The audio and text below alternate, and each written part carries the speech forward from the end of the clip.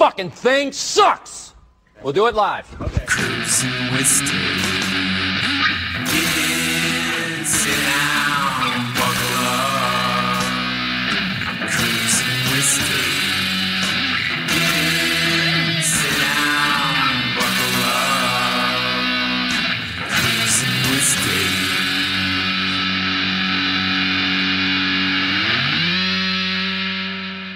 Merry Christmas. Fuck yeah. And welcome back to the show, guys.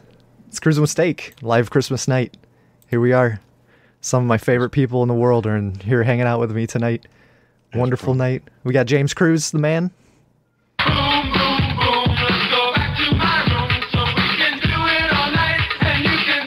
Fuck me. Beautiful. Merry Christmas. Yes, we got Jerry Cthulhu. That's nasty. Woo. We got Nish here. I'm strictly dickly. Yes, she is. And we got Joe Roop. I don't have a sound effect. Here, let me find one. Yes. You can have this one, dude. Only James has one. That's appropriate. Elmo song. Okay, just get out of control. Yeah, it's out of control. It's crazy tonight. It is. Well, I'm just. This is wonderful. I'm so happy to be here. No, it's fine. What do you got, Jerry? My daughter was I wasn't going to be on the. I wasn't going to do it because it almost got canceled. I did get incredibly drunk today, but Jerry was like, "You got 90 minutes to sober up," and I'm like, "Okay." So I got my shit together. What were you drinking?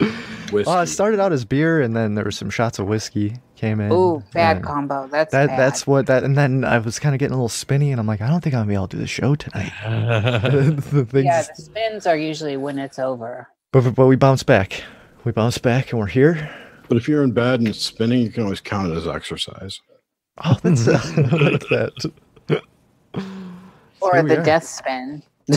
Like I'm always like, it? Yeah. This is it. I'm spinning out people. I'm ready. I used to do that so much when I was younger. Like I'd get so trashed, and then like you'd smoke and you'd get the instant spins. Like once you get high. Yep. So it's like, dude, I would force myself to puke so much because that'd be like the only way to get out of it. I'd say, nope, I'm not gonna be able to stop this.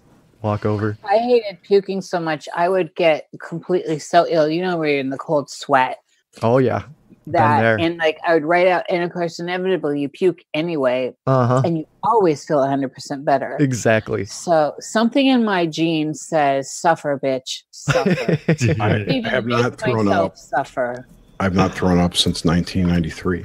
Are you serious? Wow. And then before that, the only time I threw up was in 1985. That's like that's a Seinfeld episode. There was that Seinfeld episode where Jerry's like, "I haven't thrown up since 1983," and like they made a whole episode out of it. Yes. Let's air some old school shit too. Like when you can start naming back decades. Yes. You know what I'm saying? That's old school shit. 2 times ago when I puked was on March 18th, 1985. I got really fucked up on St. Patrick's Day. I think we were drinking Long Island's. That'll do it. Yeah, and I was driving to work, and my wife was with me, and she was making me laugh. And I was doing that, you know how when you're about ready to puke, you like, don't make me laugh. any movement is gonna make it explode. Yes, right. So yeah, so she's like, "Why not? You're gonna puke?" And I, in my car, all over the dashboard. It was. Oh my god. Oh my god. I'm afraid to throw up. I'm afraid to puke. Me too, Joe. I don't like it. That's when I decided never to drink that much again. Jerry, have you ever sharded and thrown up at the same time? No. Dude, oh, man, double duty. The extra.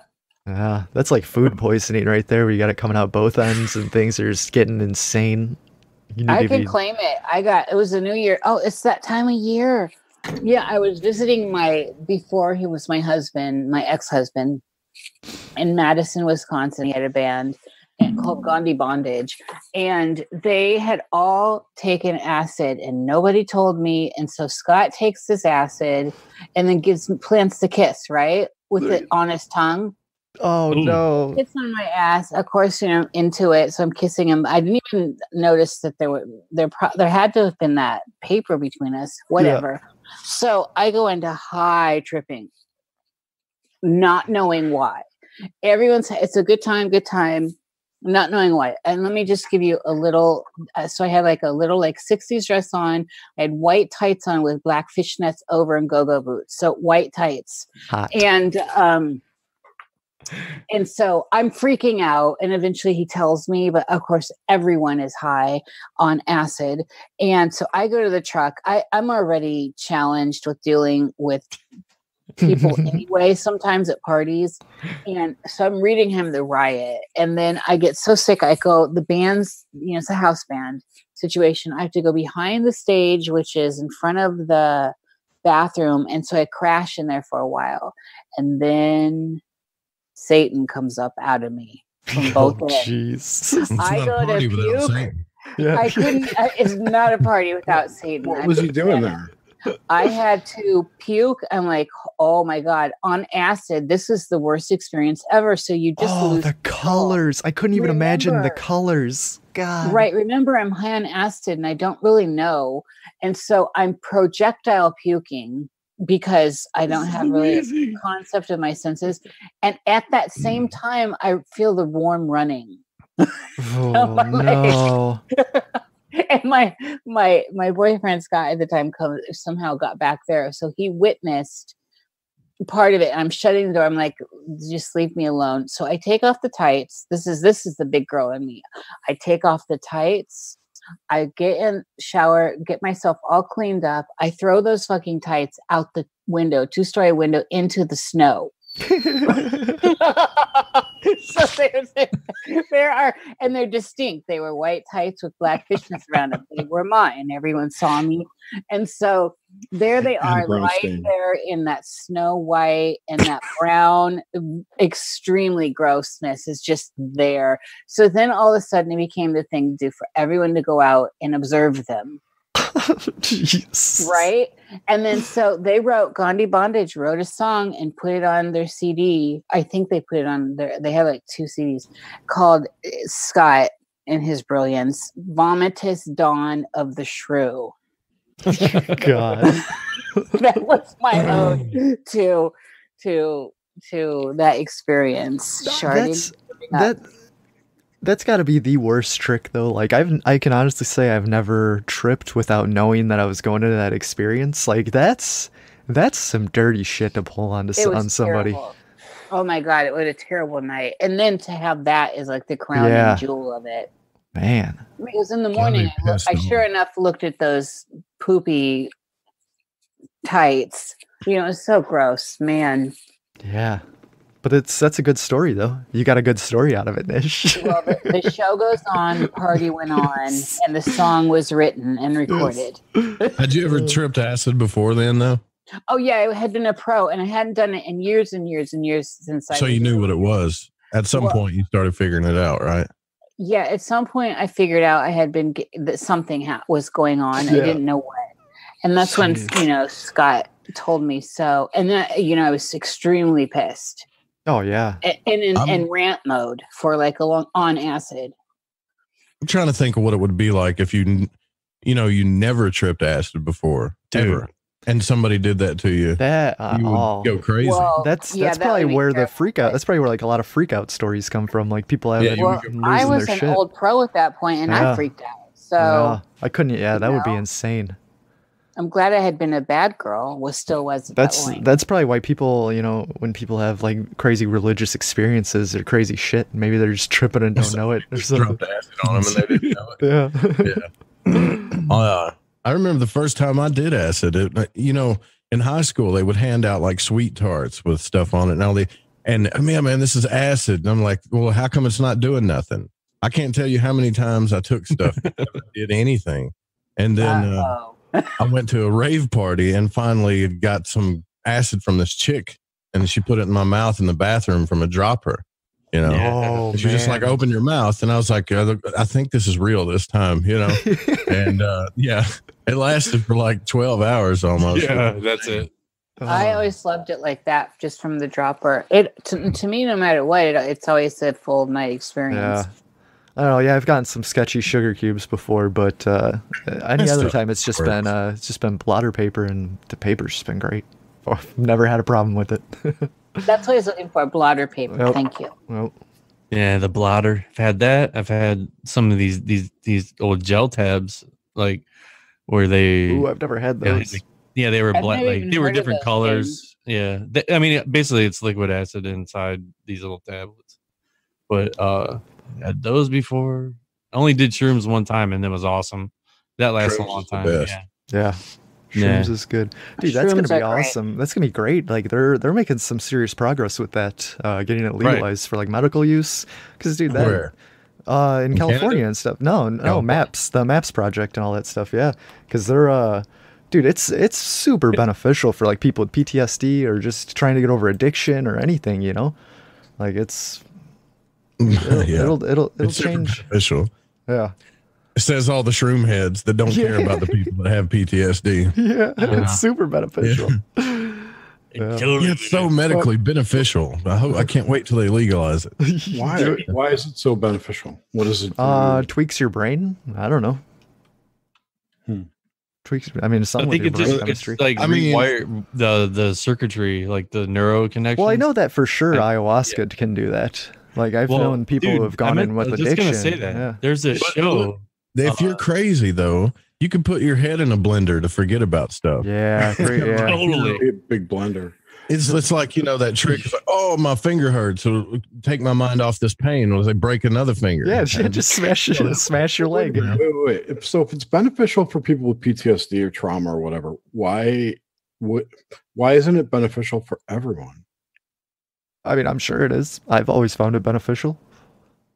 But, Right. I would think in the microdose factor. Yeah, like I agree on that. Oh yeah, that's the big thing in Silicon Valley now. People Yeah. microdose in shrooms. They grind them up and fuck they cocaine. portion it They're out. just taking shrooms. Yeah, dude, they're like, oh yeah, it makes me so much more creative. I could stay focused all day rather than taking like an Adderall or a Xanax or something. These are the guys who set up the Church of the AI, right? Oh yeah, Yeah. yes, exactly. Has anybody in this room done like real dimethyltryptamine? Nope. No. Nope. Nomad has. Yeah, Nomad's the I'm only thinking one. about doing that. I know I'm not going to do acid anymore.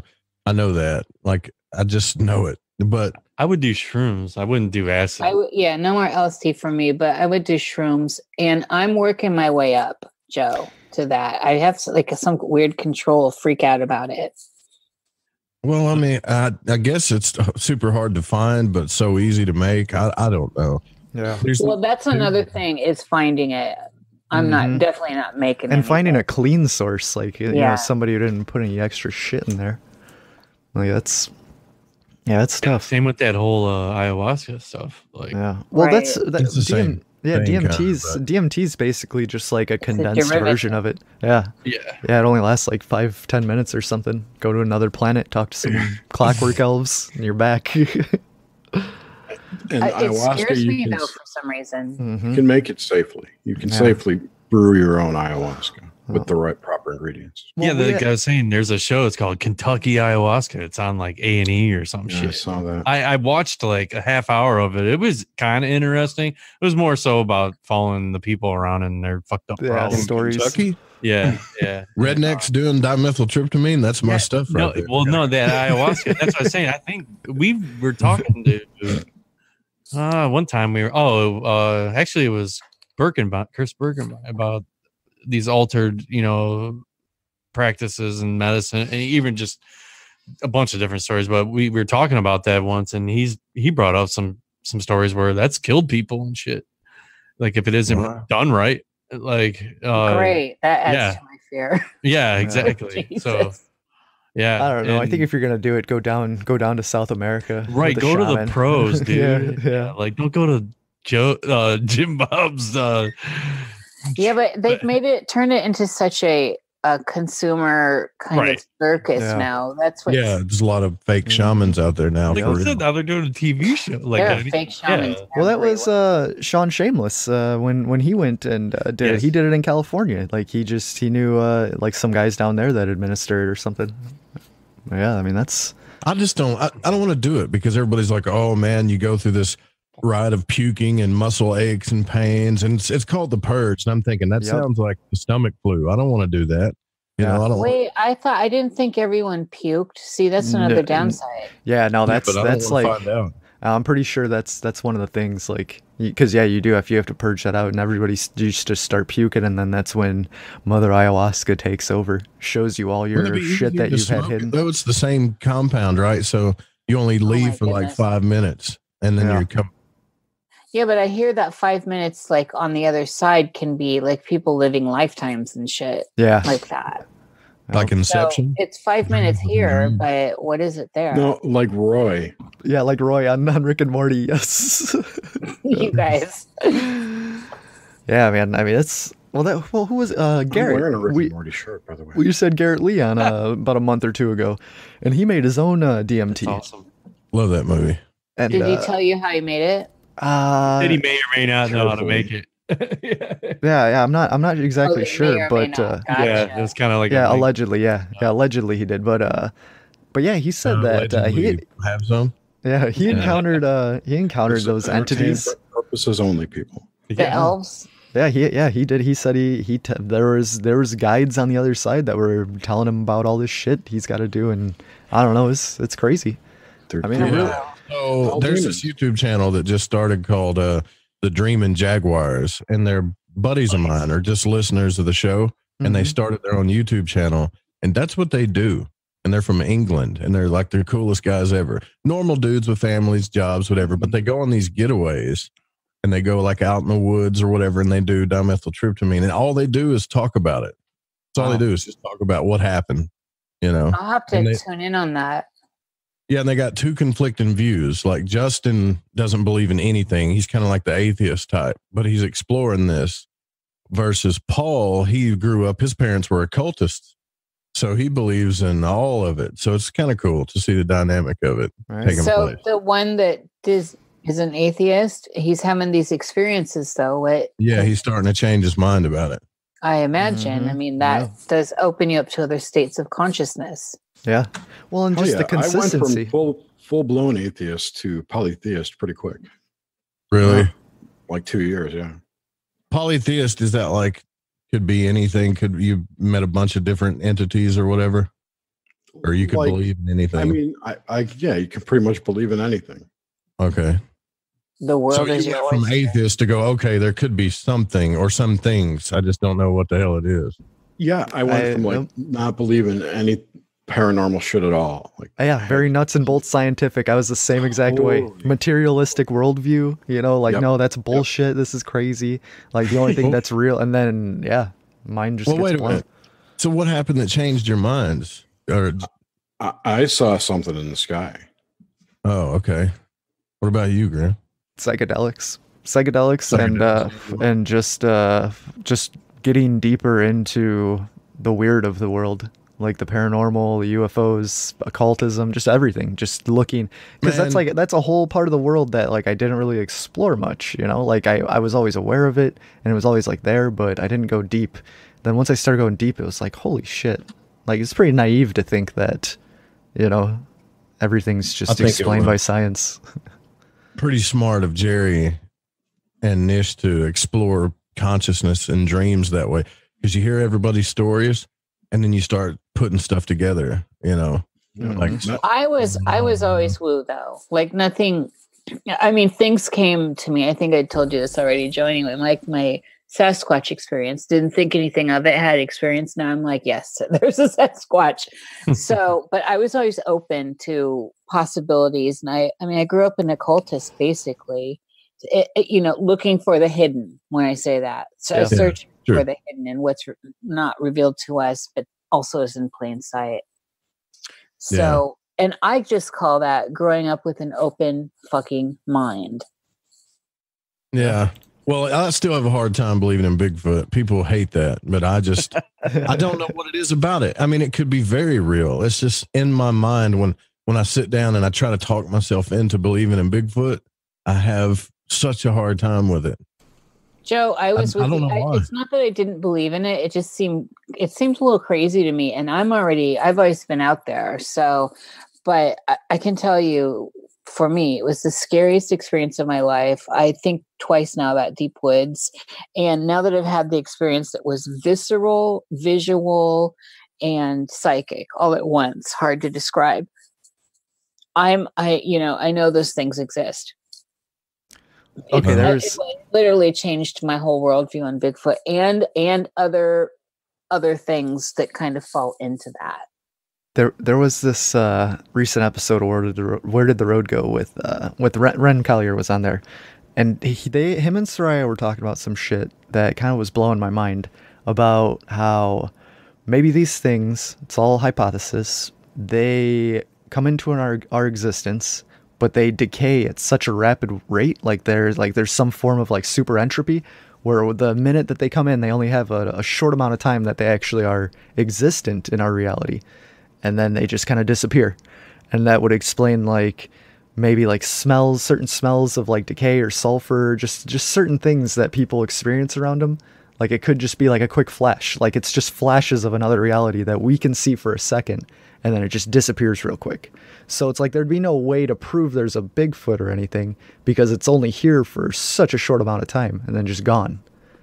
But I wonder about that. know. After my experience now, I could see that with a lot of other stuff, especially more apparition type stuff. But with the experience I had, I think that they are actually coexisting with us. And I think that there's some sort of, lack of a better way to term it, reality overlay somehow, where they have the ability to affect what we're visually experiencing and all around. Because my mind kept wanting to say this is a bear, although I smelled skunk and immediately I'm like, oh, that's too pungent for a skunk, but it's animal-like. And so immediately then I thought it's a pot field. We're way in the woods, right? And then I came back to, no, this is down my back of my jaws, both sides, hormonal animal smell. Then all the hair and the goosebumps, and then this huge fight or flight thing happens. And then I saw the physical as I'm physical right now, as the trees were physical, as something else, I saw it. And then of course I wanted to make it a bear, and I couldn't, my mind wanted to make it a bear, and I couldn't conceptualize it because of this overlay, this reality overlay of what's possible. Right. And I wonder if there's a technology, an actual technology, whether it's an organic technology to keep things kind of shielded from other beings. Like, there are animals in the wild, like octopi, right? Look at how good they are at camouflage. Yeah, that is true. Or like, any kind of cephalopods or anything like that. Well, I grew up, my dad took me hunting all the time. Animals alone could be 10 foot in front of you and not moving, and you won't. Camouflage, right, Joe? It's amazing. Especially deer. I've seen them get up from laying. I'm sitting in a deer stand. I hated hunting, by the way, but I went because my dad wanted me to. And they would just literally stand up from where they were laying, and I would look to the left and then look back to the right, and there they are. What the hell? Where'd they come from? Because they just blend in the woods so well. I've experienced that too. And when I lived in New Mexico, a mountain lion, I'm driving my truck off. I lived off grid, and I'm going real slow over the rocks. And it right in front of me walks this. We had a mountain lion. It was killing everybody's stuff, but it walked right out of nowhere. I didn't see it until it was literally in front of me, and it didn't care that I was in front, like I'm in this little S10. It did not care. Its head looks over at me. It did not care. It was unbelievable. And it was like 4 more feet away and disappeared.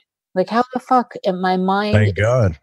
My mind was trying to just conceptualize, how is this possible? I see it. I'm looking at it, and then it's just disappeared. Camouflage, natural. Do you ever wonder if there's like colors that we just can't see? Because we can only see what's in the visible spectrum, right? Oh, totally. We know this. Yeah. So are there actually really other colors out there that we just can't perceive? I think there's a whole reality net around us. I don't know what it is. If it's actually the neural pathways, if it's our own brain in the blackness of our skull projecting out, right, into the realm of light, where everything has to come back in and then resettle in the blackness of your brain. There's something that can be fucked with there, I think. In our perceptions, because in the end, our perceptions are everything. Well, we know that, I mean, there's infrared light that we can't see. We know that that exists, but... And ultraviolet. Yeah, ultraviolet, yeah. There's things... All of what we call dark matter, what's called dark matter, which they can't seem to find, is essentially in a spectrum we can't see. We can see everything else in the universe, but we can't see 94% of it because it's too dark. And so who are we to say it doesn't exist when we already know these limitations that we're working with? That's where I'm talking about with like open minds. Well, it's a mathematical theory they're trying to prove, as is all of theoretical physics.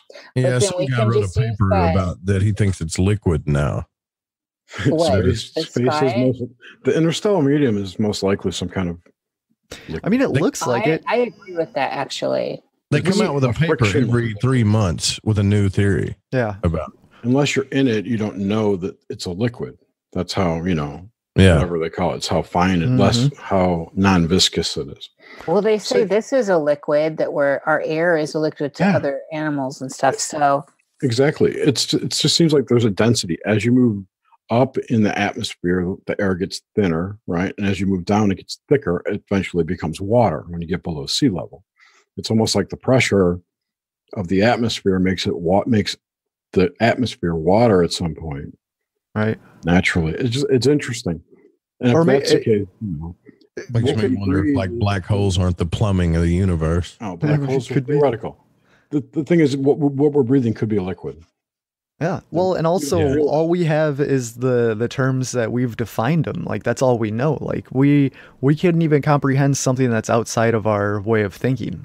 Like if it's exactly, so it's we're set in this little narrow way of thinking when there could be so much more.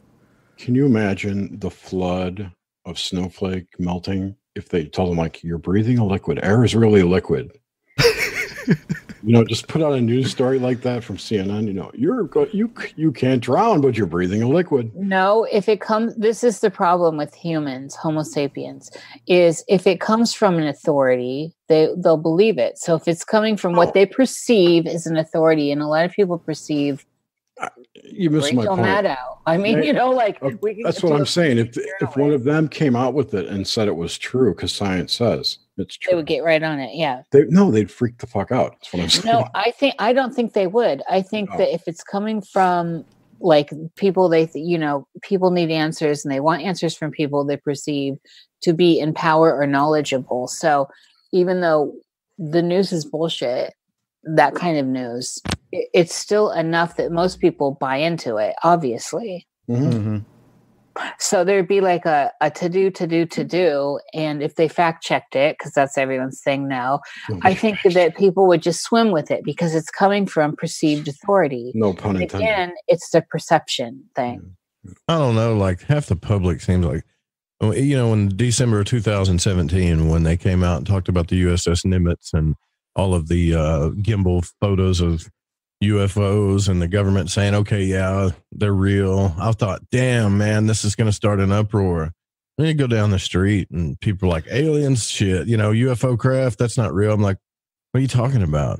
The government already admitted that they're fucking with it. When did that happen? I'm like, you got to be shitting me. Nobody cares, man. They're in their own reality. It's only us that care. Yep. We're the only ones, this community. And the problem is most of the UFO people are gonna think that it's bullshit anyway if it's coming out from the government. That's my biggest problem. Million's bullshit. Yes. We got much more missing money than that. Trillions of dollars of missing tax money. Speaking of the young, I was on Twitter a couple of days ago. That chick that plays 11 on Stranger Things, Millie Bobby Brown. Yeah. She come out as a flat earther. I got a clip here. I'll play. Yeah, check this out. No. I was watching a conspiracy. We were watching a conspiracy theory the other night, and let me tell you, we were watching, was it Shane Dawson? Was it Shane Dawson? Yeah. Okay, maybe it was. Yeah, it was. Yeah, it definitely was. Shane Dawson, conspiracy theory. It was Shane Dawson. I'm going to have to check online. It can't be. It's not Shane, was it? Anyway, guys, there are so many fact that is flat. I mean, think about it. Like, think about She's it. brilliant. Like, guys, you don't even know.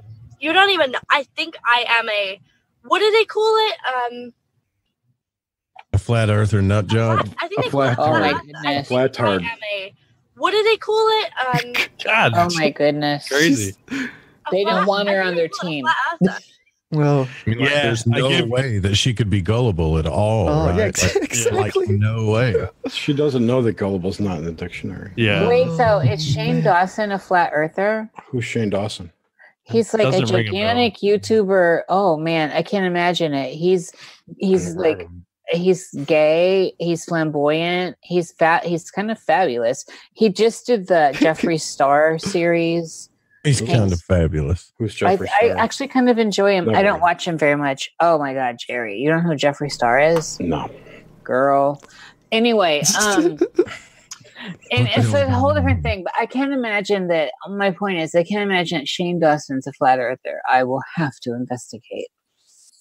Man, flat Earth. Why are they so convinced it's flat? There's just That's because these YouTube videos have some sort of mind control behind them and sound very convincing when you're watching them. So It's if you're a couple things, you've got all the Bible influence there, right? There's a And lot of Bible A lot of the influence. experiments, if you try to do them yourself, come out as if it's flat. There's a lot Yeah, of I evidence hold no. both ways. I've got no skin in this game. Yeah, For me me, it neither. could be flat. It could be a donut. It could be a pear. yes, I'm Earth agnostic. Whatever it Yes. wants to Right? be. we're It, still infinite using the points Bible as between- evidence. oh, you better There's believe infinite it, points Joe. between flat and round, you know. There's an infinite array of shapes there. Yeah, It's all just crap. it's, you know, Like it- like what is- these what is it? kids. Like, even I would say kids, but like Steph Curry, like all these guys. all those say- basketball players all The coming out and basketball saying it. guys, Dude, they gotta Kyrie just be Irving. trolling. They gotta be trolling Yeah, at it's this just point. trolling, dude. It's all just crap. I mean, what else are you gonna do? The NBA season's it's long, you know. I mean, damn it. I don't even watch basketball. Yeah, That reminds me of a joke. yeah, The it's only tough. sport I like is sumo, and I really love sumo. You like to watch sumo wrestling? This They used to have it on TV, and now it's really hard to find. Sumo wait, wrestling. hold the phone here. fantastic. Why do you like watching that? Watching the fat people beat each other up? Sumo? Oh, I don't think they're fat at all. These are big guys. No, they're fat. Well, I don't know. I They're don't muscular. Know. They're muscular They're fat, also Joe. they're in. I know it sounds contradictory, but they're also in shape. So it's not easy trying to. You just have to get into sumo to understand sumo. I'm fat, and I bet you I can jog further than most of them. It's not a jogging thing. It's moving the other guy out of the circle. Yes. Yeah, so they train for like super explosive stuff that We're gonna lasts. do a little Googling right now. Sumo wrestler You fitness. have to get Anabolic? into it. Joe, it's actually not It's really good to something watch. easy, and it's not for your. It's these guys actually pack a lot of muscle, and there's a lot of a lot of grip involved. There's a lot of tension. There's the moving of energy. It's this whole. It's a whole thing. It's. Well, why more don't you than- watch like judo or jujitsu? That's the same thing. No, it's not, and it's an ancient form of sport. Yes. Also. Hundreds. No. I mean, it's as far as using energy and movement and all that stuff. It's a chess match. Well, yeah, I mean, I grew up doing martial arts, and the whole Shaolin thing is my thing, and then Wing Chun, and the whole Kung Fu, all of that. I enjoy all of that. I like the mindset. I like the inner martial arts, right? Why do you fight? Why are we doing what we do? The objective is not to fight. The objective is to live another day. It's all about redirecting energy. It's all about staying in alignment with your natural flows, your toroidal system. And the fighting is really like the outer layer. Although Yeah, I here understand. in Western Here's the society, thing. in Western society, in like say Taekwondo nature, because that's what took over the States, and it's kind of surface level. And you can't street fight with those high kicks, bitch. Please, expose your crotch to me one time, and I've got you. I don't know. Have you ever seen Mirko Krokop? crack people's skulls with high kicks in the game. I've seen them. I've seen the stuff set up, but like in real street fighting, it's that kind of stuff is not going to serve you well. Well, MMA is pretty close to street fighting, I would think. It is. I'm not putting it down, but they're also mixed martial arts. So I'm not saying I'm just talking about those high karate, those high taekwondo type hits. I don't mean to pick on taekwondo. No. Granted, they're super hard to pull off and land, but there's certain people in the world that could do it. I'm not suggesting there aren't sifus in it or masters. I'm just saying there are other. There's Krav Maga, there is Wing Chun, there's other more effective ways of street fighting, Fang and Claw. There's a bunch of ways. So, but what I'm saying is in America, the emphasis is on the fighting, where that's not the real headset, the real, Jerry, I ummed for you. That's not the real, that's not where you're supposed to be coming from. Where you're supposed to be coming from. Yeah, I know. I took martial arts too. I took combat jiu-jitsu. You're just fucking with me, Joe. Right, yeah. So I took combat jiu-jitsu. I'm a brown and black belt in combat jiu-jitsu. I also took samurai, Japanese samurai, where you cut bamboo and all this other stuff. Belt in Brazilian jiu-jitsu. I know all about the spiritual stuff about, martial arts and the whole, I'm fighting and then everybody hugs afterwards because it was such a spiritual experience. What I'm saying basically is. We never did that with my sifu, by the way. And they squat down and I can see their balls and ass cheeks. I don't like watching it. I hear you. And that's why it's not popular here. Yeah, it's not big in the West. I'm sure it's popular in other places. Skillful. It's really it's an ancient sport and it's very much honored and revered in other places, especially of course, Japan. I want to go to Japan. But can't they wear like a wrestling singlet and do a favor? Dude, that's your own hang up. I actually find some of them attractive, but I've been known to get on big mans like that. I got the hang up. I get it. I'll go with that, I guess. I'm right on. Oh, sumo talk. Merry Christmas, guys. I know exactly what you're talking about. I have a thing for huge bus drivers myself. Ow. Thank God we don't have these hang-ups, Yes. Right. Everyone's got that's a guilty pleasure of mine though. But it has to be those firm bigger men like sumo guys. Like Fail. Fail's got that whole situation. I could climb up on that. Mark Hunt. And Fail's big. He's a big man. He's tall. I think you'd like him. Mark Hunt is a big man, kind of sumo-ish looking. But I know his brother Mike. He beats people's asses. Beautiful, Jer. Nailed it. I tend to, though, just for the record, actually, that's my little secret pleasure are those kinds of men. What I tend to really, really like and seem to be swayed by are the real skinny ones, like Steve. This guy. Skinny dudes with a small dick. I am all over you. Yeah, baby. You're talking my language. Is that real? That's not real in the West, right? I like What's really not skinny real? chicks. That's Oh, all right. I don't know about really skinny chicks, man. Sure, Fucking a skeleton isn't fun. No, not skeletal. Just Yeah, there's it's all weird, but this illustrates how varied our tastes are, especially if we're not being mass controlled by, what the propaganda being put out, what you should find attractive. I'll How much do those guys get paid? Those sumo wrestlers. I don't know, Grim. You have that stuff up. Had that I stuff bet they up. get paid a lot of money. Sumo They're wrestler. superstars, Joe. These are major stars. They're, they've earned their place. It's a very, it's a respectful art and tradition, and they become very well compensated, both in fame and fortune. I'm pretty husky myself. I'm just trying to figure out where my price line is for wearing a diaper. It seems like you it's haven't based on. started early enough, baby. It seems like it's based on a sponsorship. So depending on how many sponsors you have, you gain a cut from that. Typically, Like any other sport. yeah, That's just typically like radio then. I'd rather do radio. it's about 60,000 yen per match. It looks. So I don't know Wait. what that transfers over into. That's a lot of money. 60,000 yen Yeah. to It's not. It's like I'm gonna say it's like $6,000 maybe. It's like $6,000. No, 60,000 yen is 543 bucks. There you go. Oh, whoa, never mind. Like 1,000. It's 1,000 to 1. Yeah, so maybe they're not making the best money. Wow, that's not that about might be good money in Japan, you know. Yeah, it could be. No, it's not. It's fucking expensive as hell to live there. Japan's really expensive. Yeah, who knows? But these guys too, where sumo is not anymore. I mean, it's an other places do it. It's done in America. It's just not televised. Yeah, I could see a bunch of rich people in some type of, weird society watching sumo wrestlers. Which brings me to a great segue.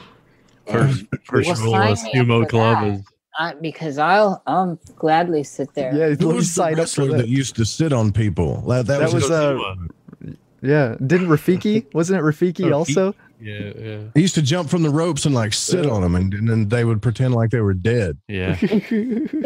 I love wrestling. So oh my god! You said, Nish, how hard it is to find it these days, and one of the reasons for that is in our collective shift to digital video and stuff. We're now only getting curated content. We can't surf all these channels anymore. Everything's curated down to a smaller bandwidth. Yeah, that is true. That's sad. The days of just channel surfing and finding something weird that you've never watched on TV, like what the hell is this? Like see something. That's how I found sumo. That's exactly how I got into it. That's how I found Australian football. Yeah. See. Yeah, that's true. Not anymore. That's the old school, baby. Dude, that's how I found lawnmower racing. Well, no, that's how I found porn. I mean, it was an accident. Well, they started making it difficult to do that because it's like your original cable. You had you only had like 50, 60 channels, and now it's like a satellite dish has like 5,000 channels. You can't channel surf that. You're not just gonna click up and down. So that's when our curation started. Sucks. Yeah, dude, but they're all owned by like the same big six. Oh, I'm sure. Yeah, my grandparents had this satellite dish in their backyard growing up. Was it the spinning one? The big ones. Yeah, dude. Yes. It was this big dome ass thing. Yes. You had to actually select what satellites to point at, and you'd have it spinning. From Japan in it. Yeah, you'd pick up everything on those. It was ridiculous. They must have nobody had cable or anything back then. This was in the 80s. Were they in the country? I mean, I would say they had to have been out in the suburbs or something. Yeah, you weren't in the city limit at all, like in a big city or anything. No, yeah, they had like an acre and a half, so they had some land.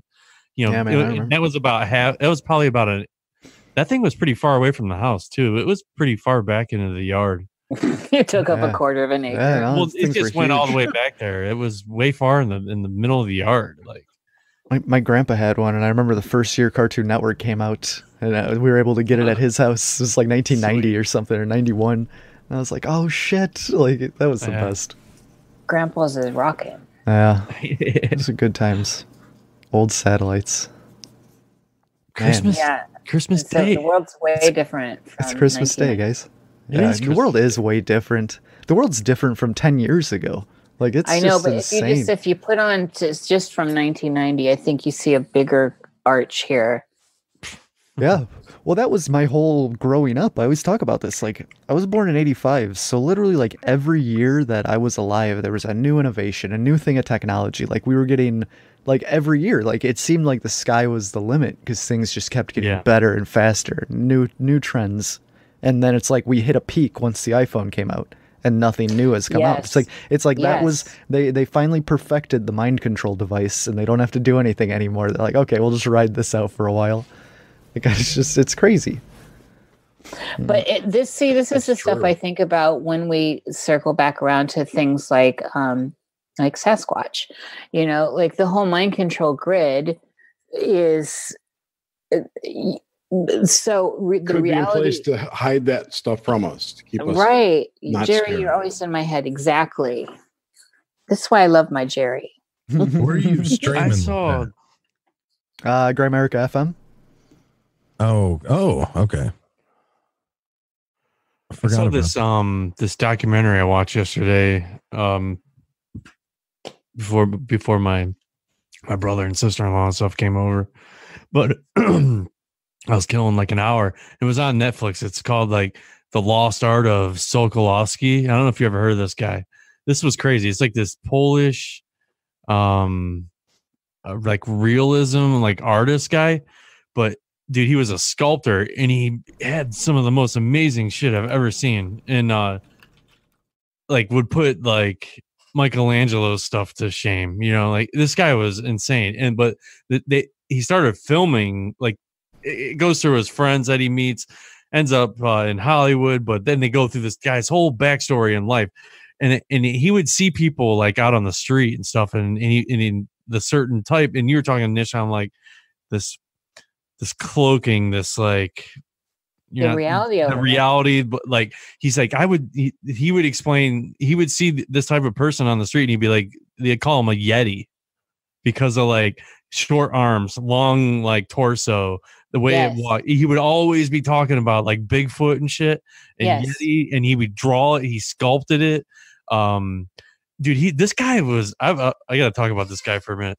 This guy was crazy. He was such a, and like some people, I remember one part of it, they asked him like, where did you learn anatomy from, like his sculpting and drawings and stuff? And he's like, my father. And he's like, but was your dad an artist? He's like, no, he was like a steel worker. He's like, when he was a kid in like Poland in like 18 maybe like 1900, because he was born in like maybe 1870 or something like that. Like he was, or his dad was. Oh yeah, he's for sure dead. I mean, he's been dead. No, his dad was born in 1870, or he was. No, he was. Yeah, okay. When they were doing this film, he was like 90.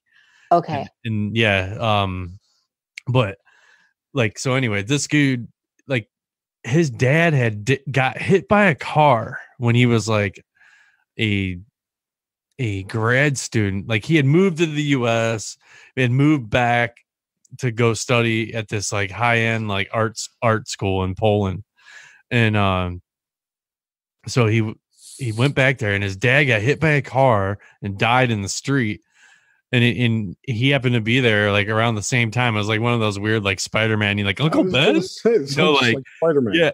Yeah, no, he just happened to be there, and he picks his dad up and carries him home, he carries him to the morgue, and then he was like, well, he's like, can I have my dad's body and shit? And he took his dad home and just diced his dad up.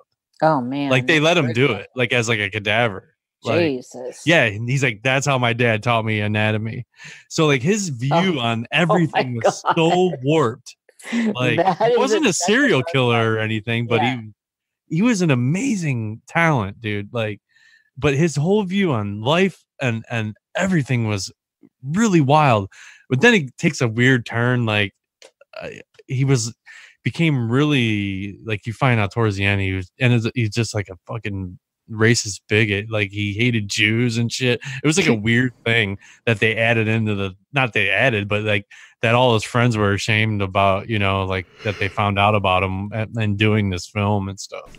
But dude, like everyone displays hubris. Yeah. So I mean, we start hating everyone for their hubris and start silencing that, then we've got a real problem. But what's his name? I want to know. I feel like I should know. Yeah, like I need. Will you link it in the chat or something? Totally. If you have Netflix, I feel like I should know from just going to art school. Oh, dude, this stuff, like I've never even heard of this dude. Yeah, that's why I was like, I mean, I'm in the same thing. I know like a lot of different artists and stuff, and I never even heard of this guy. Like, and there were these underground comics back in the day. It was like out in California, like this whole what the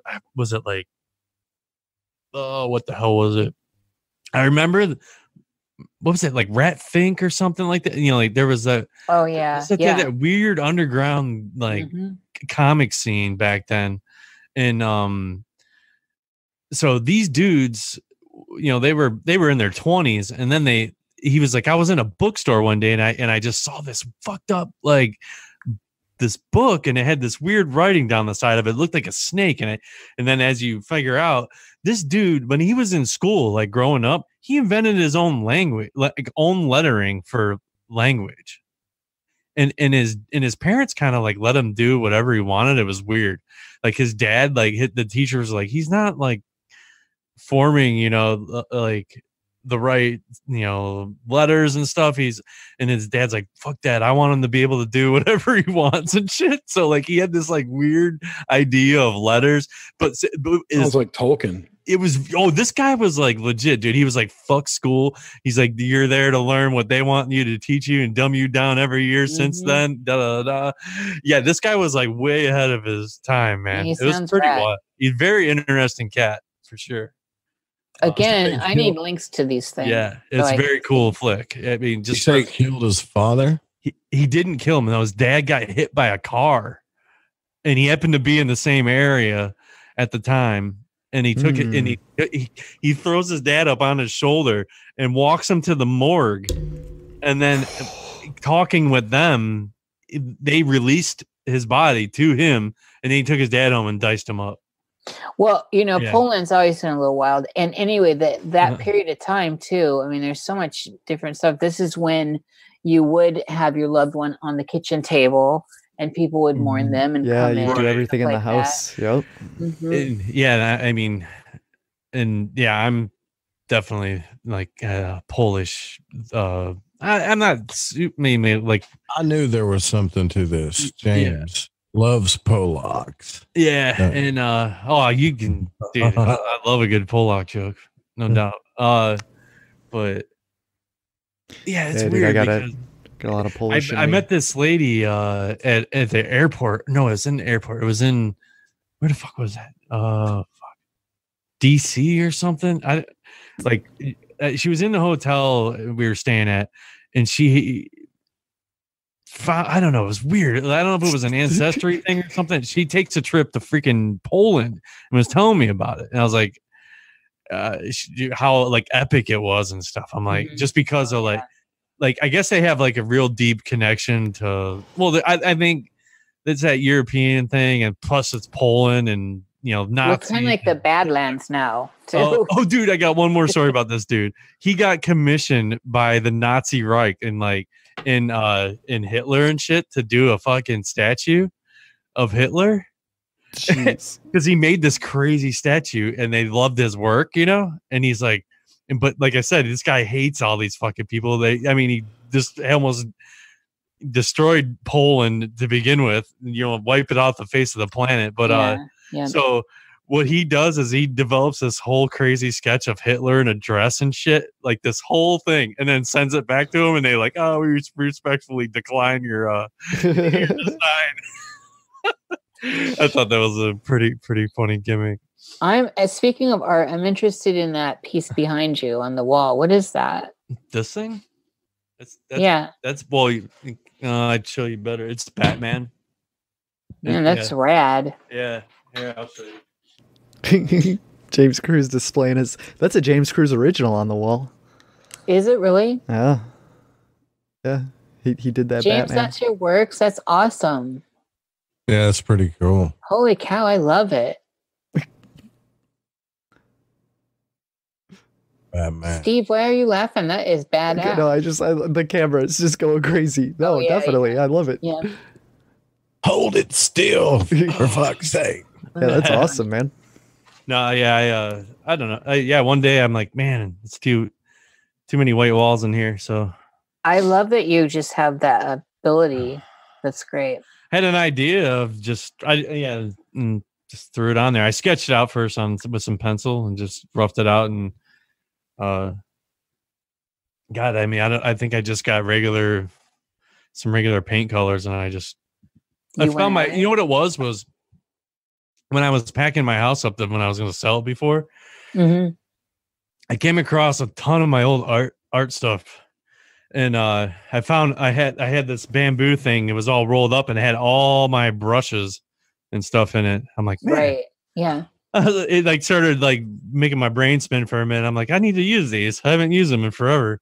So I painted that, but I want to add. I didn't know you were this artistic. I mean, seriously, that's impressive. Yeah, man, I've been into it. I would say I've been in the art since I was probably, 7 years old, something like that. Yeah, I remember. Why are you not? What got you away from it? Oh, I did it for a long time.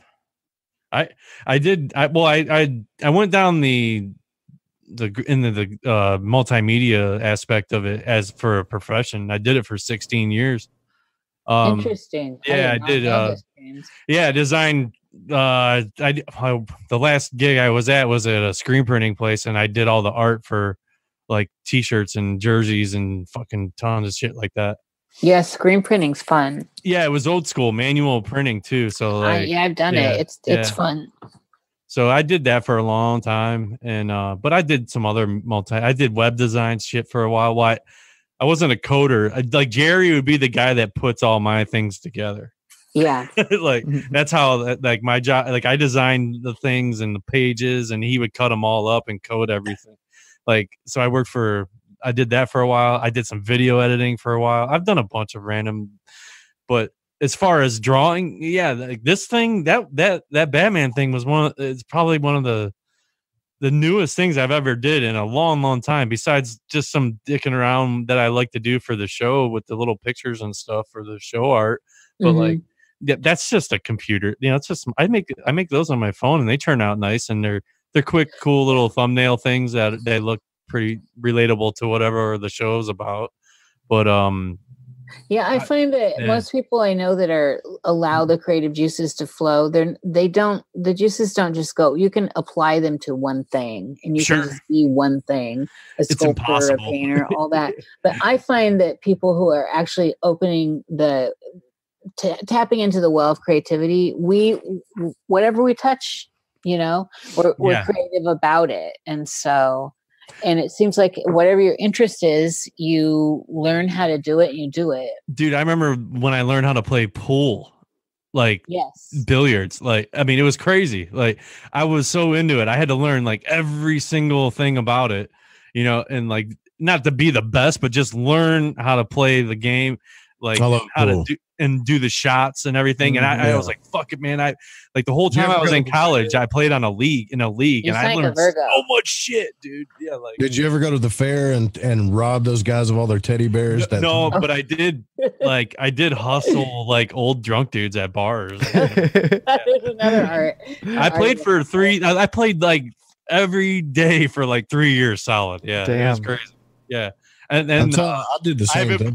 I couldn't even tell you the last time I played pool, but when I'm into something, I'm like 110% into it. Yeah, like that's an addictive personality. Everybody was using too much English. Once you realize it's all about the next shot and the shot after that. Dude, yeah, you're 5 shots ahead sometimes. Yeah, stop using English. You don't really have to use it. You know, just it's all about ball placement. Yeah, yeah. It's fun. It is. I think a lot of people get addicted to the hole. Yeah. Joe Rogan confessed that he had an addiction to pool for a long time. Yeah, I heard that. I was obsessed with it, dude. I heard that on his show recently. Yeah, he was talking about his addictions with somebody. I forget who it was. There's I used to have this. Well, there was this famous dude, but I beat this dude, and he was drunk, but I beat him for a pool cue. And it was a moochie, which was like one of the best sticks you could get back then. And and I fucking schooled this dude. I had a Camel cigarette cue that like my ex had gotten by like saving those like Camel bucks or whatever. Oh my god, that's right. She got this fucking stupid ass cue. But I fucking rolled this dude, and I got a moochie, and I ended up selling it for like $300. Like, jeez. But yeah, we used too. Yeah, I used it for a long time, and I still sold it for like $300. But anyway, like, you ever win any tournaments? No, I just played a lot of like just a lot of leagues. I played a lot of leagues, and then I went, those league nights. I played in like I would try to play. I think I did like two leagues like a week at the every week I would have a night of that, 2 nights of that, and then just every night I played for hours because my ex was a bartender. So I'd get out of school, I'd get out of work, so then after work I would just go and hang out until the bar closed, and then we'd go home. So like that's what I was saying, I was always there. I'm like, I need something to do, like, because we only had one card. That always bothered me when I'd have a boyfriend. I was always a bartender, and having the boyfriend hang out, honey, cuts into your tips. Well, no, man, I was in the back room, or I was next door at this other dude's place. Like, it's a weird area there, but I've always wanted a snooker table. Like, if I could, I've never played that. Yeah, man, if you play snooker and you get off a snooker table after you played a few hours of snooker, what's snooker? Yeah, what is snooker? Snooker's like a big, huge pool table the pockets are smaller, but the balls are smaller too. And so it's it's not like a legal size pool table. It's a whole different thing. You got to be a lot more precise with your shots, but it's a points game. So you hit red ball, which is a point, then number ball, which is another point. So red ball would be red ball 1 point, and then the one ball or whatever you're hitting is 1. 2 is 2 points, then red. So you got to hit red ball, number ball, number ball, and you got to go in order. Interesting. And once you get off that table and you go to like a bar table or any table, tough. Yeah, you don't miss because it's like that was easy. Pool is easy compared to that. Yeah, if you play pool on a like a legit size table, like, and then go to like the little tiny like 7-foot tables, it's like totally different. And if somebody scratches, then you get to pull your balls back out. So it's a game that takes forever.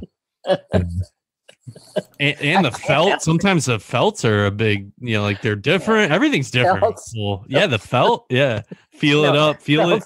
Got it. Pulling them balls out. Felts. Yeah. Like I'm in my high school locker room. Shining them balls on the felt surface. Yeah. Oh man. But as far as art, I was probably like 7. I remember like sitting in front of the mirror and I started drawing myself in reverse. It was fucked up. And that's where it all started, dude. Wait. And then you talked about Nish being young and like you were being open-minded. That's what led you. That's what happened. Art is what happened to me, and it made me open-minded, or like allowed me to be open-minded about so many possibilities. And that's where it all began. Like I've always been in the fairly woo, this, that, nothing too crazy, but. You know what you could do? You could do a Cruzin Mistake comic book, That'd be interesting. Oh, man. That's a project. That's a project. A graphic novel would be rad. That would be pretty cool. We'd have to do a whole storyboard on it and stuff. Yeah. I mean, I've done them. I've done storyboards. It's concept meetings. Yeah. Oh, dude. If you just make one and the right person looks at it, you could start doing it as a career. There's man, books are huge right now. It's so weird. Like that's why. Like, I mean, it doesn't. I mean, my job now may not seem glamorous, but like. I mean, I manage apartments and shit. And I do construction and I do all that stuff because I wanted to get out of that shit. Like when you're doing stuff for like, I'm going to say I liked designing things. The time when I was like into it, I can make 12 hours fly by in like 5 minutes in my head, like you lose all track of it. It's like you're like in the zone. It's like playing a game or something, you just totally forget about time. It doesn't even equate, but when it got to be like more personal and money and it's my life, I got kids, it started weighing on me a lot more than me and the employer, we just a lot of arguing and fuck you, man. No, fuck you. Like it didn't work out in the end. And I was just so spent. I did not want to sit in front of the computer anymore. I was getting it was such a downward spiral towards the end, just self-doubt. I feel you.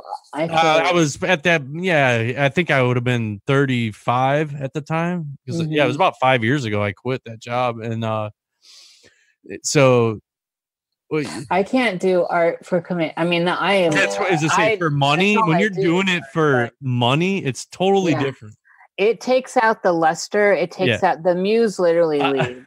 Out of those 100,000 pieces of art I made, not one of them was for myself. Yeah, I can't. That's why I don't do commissions. I don't do any of that. Any of it. It's all literally for art's sake, and that's why I look at everything I do that's just pure. I'm proud of. And it's not being manipulated by the outside world, and it certainly doesn't have the nastiness of the market. What's selling on the market? Okay, red always sells, and paintings and everything. Like it's not. You're not thinking like that. You're not monetizing. No, it's like it what won't should work. not be monetized. It won't work. Really. Yeah, because if you're trying to follow something like that, you're already way too behind it. Like you have to have a concept and then build it. And then whatever it turns out to be, that's your style. It doesn't matter. Like, you know, like, I don't know. Yeah, you say red's in, but maybe that design had red in it or something. That would be the only it's the whole thing of looking at everything to be put on the market or marketable. Gotta sell it. Yeah. It just like makes it something beautiful. I hated which is the creative, artistic process, and gets that stench on. So it. I got like salty towards it. I just didn't want to sit, and plus I was doing it all via computer, and I'm like, there's some 12-year-old kid that knows more. That's what I was saying when I was starting to get down on myself. I was like, there's 8 to 12-year-old kids that know more about these design programs than I do at this point, you know. And that's why I'm like, man, F this. And I couldn't wait. And then I still love what I'm doing now, and like I can be creative in different ways. And yeah, like you're saying, once creative, you're always got that backbone. And yeah, like Jerry, I'm proud of you, dude, man. Like for taking up something, you know, you might not have thought you'd ever be interested in, dude. I bought a fucking lathe. I was in the same boat you are. I was bored with computer stuff. It's like right. It really takes your mind off of that another grind. Right. And so that's where I'm at with the whole art, and then becoming aware of your surroundings more, you know, and now I know how to make tiny bats. No doubt. I know. Yeah. Shout out to Felix. I miss you tonight, dude. But yeah, I owe him some art. Like there's people that I always like, yeah, man, I want to do that for you. I want to do that for you. Like, it's just, oh my God, I get overwhelmed sometimes with things, and then some things are easy, but then when it comes to something like that when I don't want to say it's not pressure, but it's just, like I really want to do a good job and put the time that I think is worth putting into something like that. It makes it more important to me than just dicking around and making something. That's the only reason I haven't fully done it. With a lot of different projects I say I wanted to do, but I don't know. I overpromise and underdeliver a lot, as you can tell. As they say, feces occurs, my man. That's right, bro. Yes. Yeah. Yeah. That's probably my biggest flaw. One of my biggest flaws: overpromise and underdeliver. Still love you, James. Can't make everyone happy, dude. I try. No, you can't. It's too hard to try to make everybody happy too. Yeah. Just got to make yourself happy, and then people around you will be happy too once you're happy. That's right.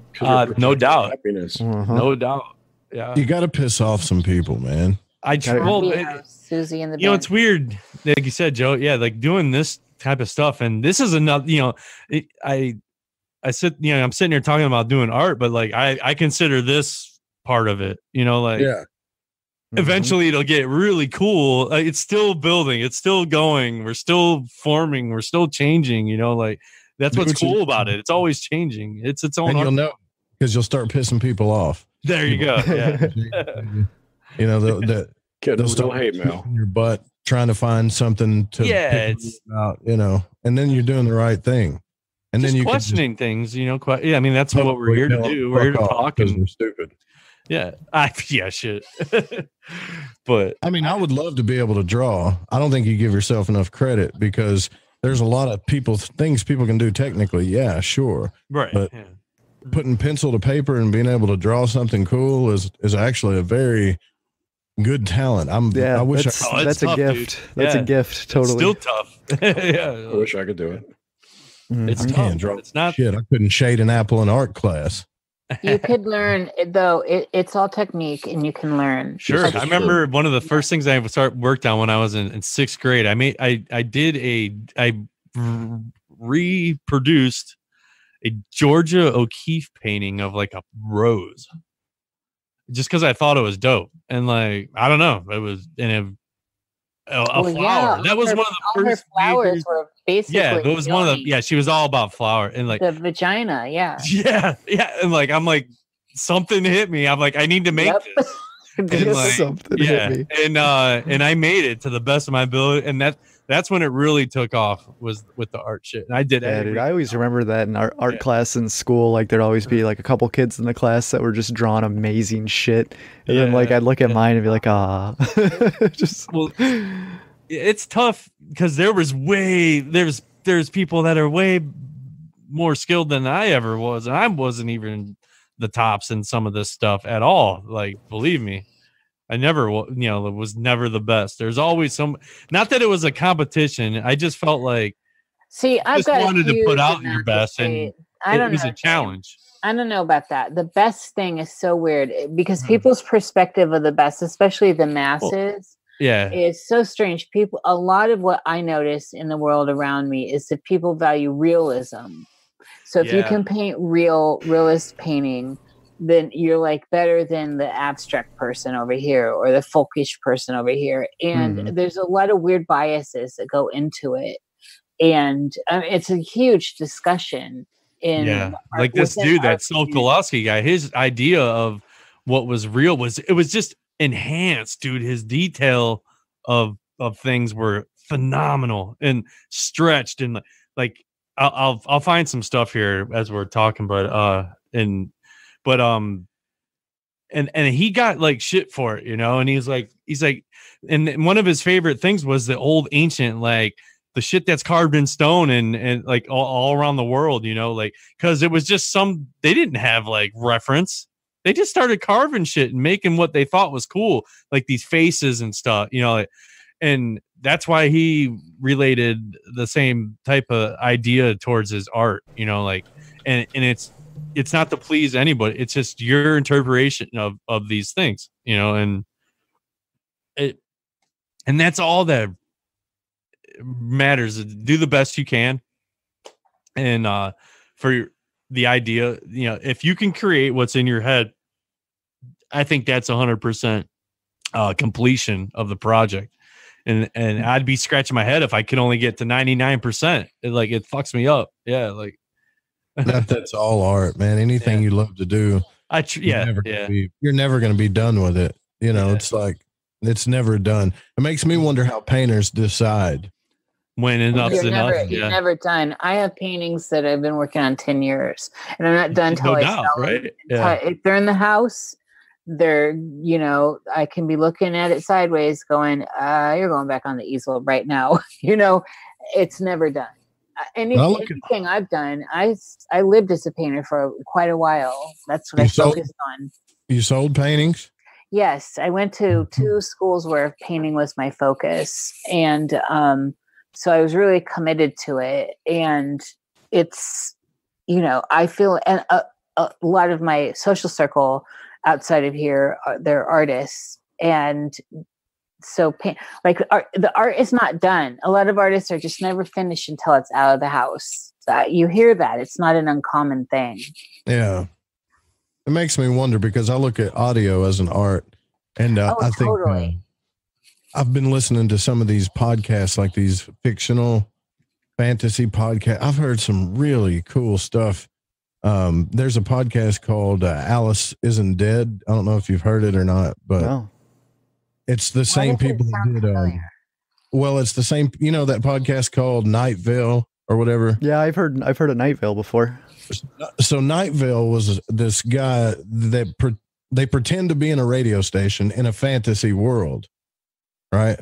Mm-hmm. So it's kind of all fantasy. Even the radios, they were just playing characters inside of the radio. It's weird. But you start to catch on, like, okay, they're making up characters. They're making up this radio station. They're making up the city that they live in that they're doing. And they would have different characters. And it was like you're listening to talk radio in a story. And then they did this other show called Alice Isn't Dead, which is like a horror type thriller that has episodes like TV shows. Wow.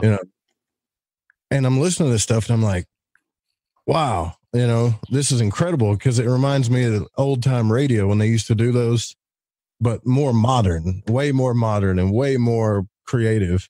And so people always ask, like, why aren't you happy with your show? Because I'm thinking, do you have any idea what this is going to be like in 10 years? I mean, it's going to be insane. You guys should listen to that stuff. Incredible.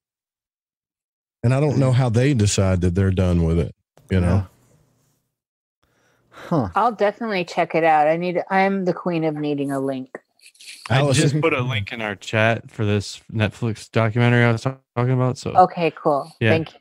Yeah. In the chat here in Zoom. The Cruzin with Steak chat. I can put it in the Zoom one here too for you. Thank you. Yeah.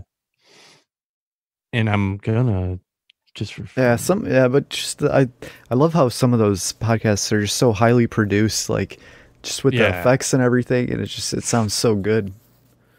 They got teams of people and editors working on stuff, all for a recording. It's insane. And then you hear it and you're like, wow, it ain't just about the audio quality. That's minute. It's the writing. I don't know how they do it. Yeah. I'd love to know somebody that does a show like that or have a show on the network like that. That's kind of like that. It's so hard to explain how cool it is. I literally was laying down trying to go to sleep listening to Alice Isn't Dead, and I had to turn it off because I started freaking out. Man, I have to check that out. Well, it's the whole theater of the mind coming back. It's like they used to. That's how it all used to be. Was just old time radio. Like people would sit around and listen to radio shows at night. There was no TV, you know. And I feel like the podcast medium's definitely brought that back. Sure. Yeah, I love it. Oh, James, I totally know who this is. Yeah, right. Once you start seeing this shit, wow. Yeah. He's a genius.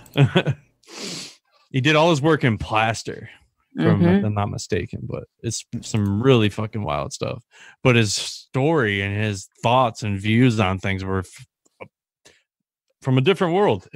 He was like, I don't even know. It's like this weird Stanislav. Yeah. How do you say his last name? Slokowski. Yeah. Right. And I wish I could find there's this whole like crazy alphabet that he had. But how he signed his name. Yeah, he's a genius. I could guess I wasn't understanding your pronunciation of his name. So I thought, I don't know. So there's no words there. So you guys have you know what moth podcasting is, right? Moth? No. So moth podcasting. Look at lamps at the same time. No, moth podcasting is like pure storytelling. So it's the art of storytelling. Oh, I get it. Moth. So so someone will tell a true story about themselves, but they put in sound clips and sound effects, and they walk you through their mind as they're experiencing the story, and it's really cool. And I was thinking about that, like Nox Mente, right? I was thinking about what if somebody did a moth style podcast about their dreams. You know what I mean? I like it, Joe. Yeah, I get it. I like the idea a lot. Like they took you through their real dream, but they use sound clips and sound bites and more cool. Right, so you're almost going through it in a whole different. You're going through it really viscerally. Right. It's different than interview. It's just one person telling, and you go right into their mind, and it's hard to explain, man. But I've been listening to this stuff for a while now, and I can't stop listening to it. Do you have a good example of what you've been listening to? Yeah, like the Moth podcast is a good one. These people just tell stories about simple stuff. Like this one guy tells a story about trying to break his record riding a bike. And you're thinking, that sounds boring. But when you go into his mind and they use the sound clips and everything, it's really incredible. Sounds awesome. I'm going to be checking it out. It appeals to like the multimedia aspect in me that likes the overlays of stuff, the collage reality, the cut up reality, where you can create another reality by, 2D flat storytelling and then building around it with all this other stuff. Yeah. So what James was talking about, like with art, I had an artist tell me one time that when you draw, you're trying to draw a song in your head and you're trying to put a picture to it. And then when you write music, you're trying to write music to a picture that you see in your head. Right. So it's like vice versa. But then I think with storytelling, podcast, and audio, you're actually trying to paint the picture using sound, not just your voice, but how you tell the story and sound clips. Yeah. And really take them into your mind. And it's incredible, man, because you get to paint your own. It's just like reading a book, but it's a little different. And you get to paint your picture of what they're telling you that's It happening. almost sounds kind of I dig it. virtual reality in a way. Yeah. But not to that extent, but where you're creating a 3D, something 3D out of something 2D, really. Well, yeah. There's a whole world of artists that, like, when I grew up through painting classes and all this, you did not paint from your head. You always painted from life. And this was across the board, all the different painting instructors I've had. So that the painting from your head is definitely a certain school of people. I do that. And if you look at my work, you can clearly see I do that. But that's just, I had to point that out. As so many artists are like, you paint from life. It's from life. Everything's from life. Yeah, paint from the But imagination. they're looking for realism too, I think. Mm-hmm. So I don't know. it was James talking, and like he's muted.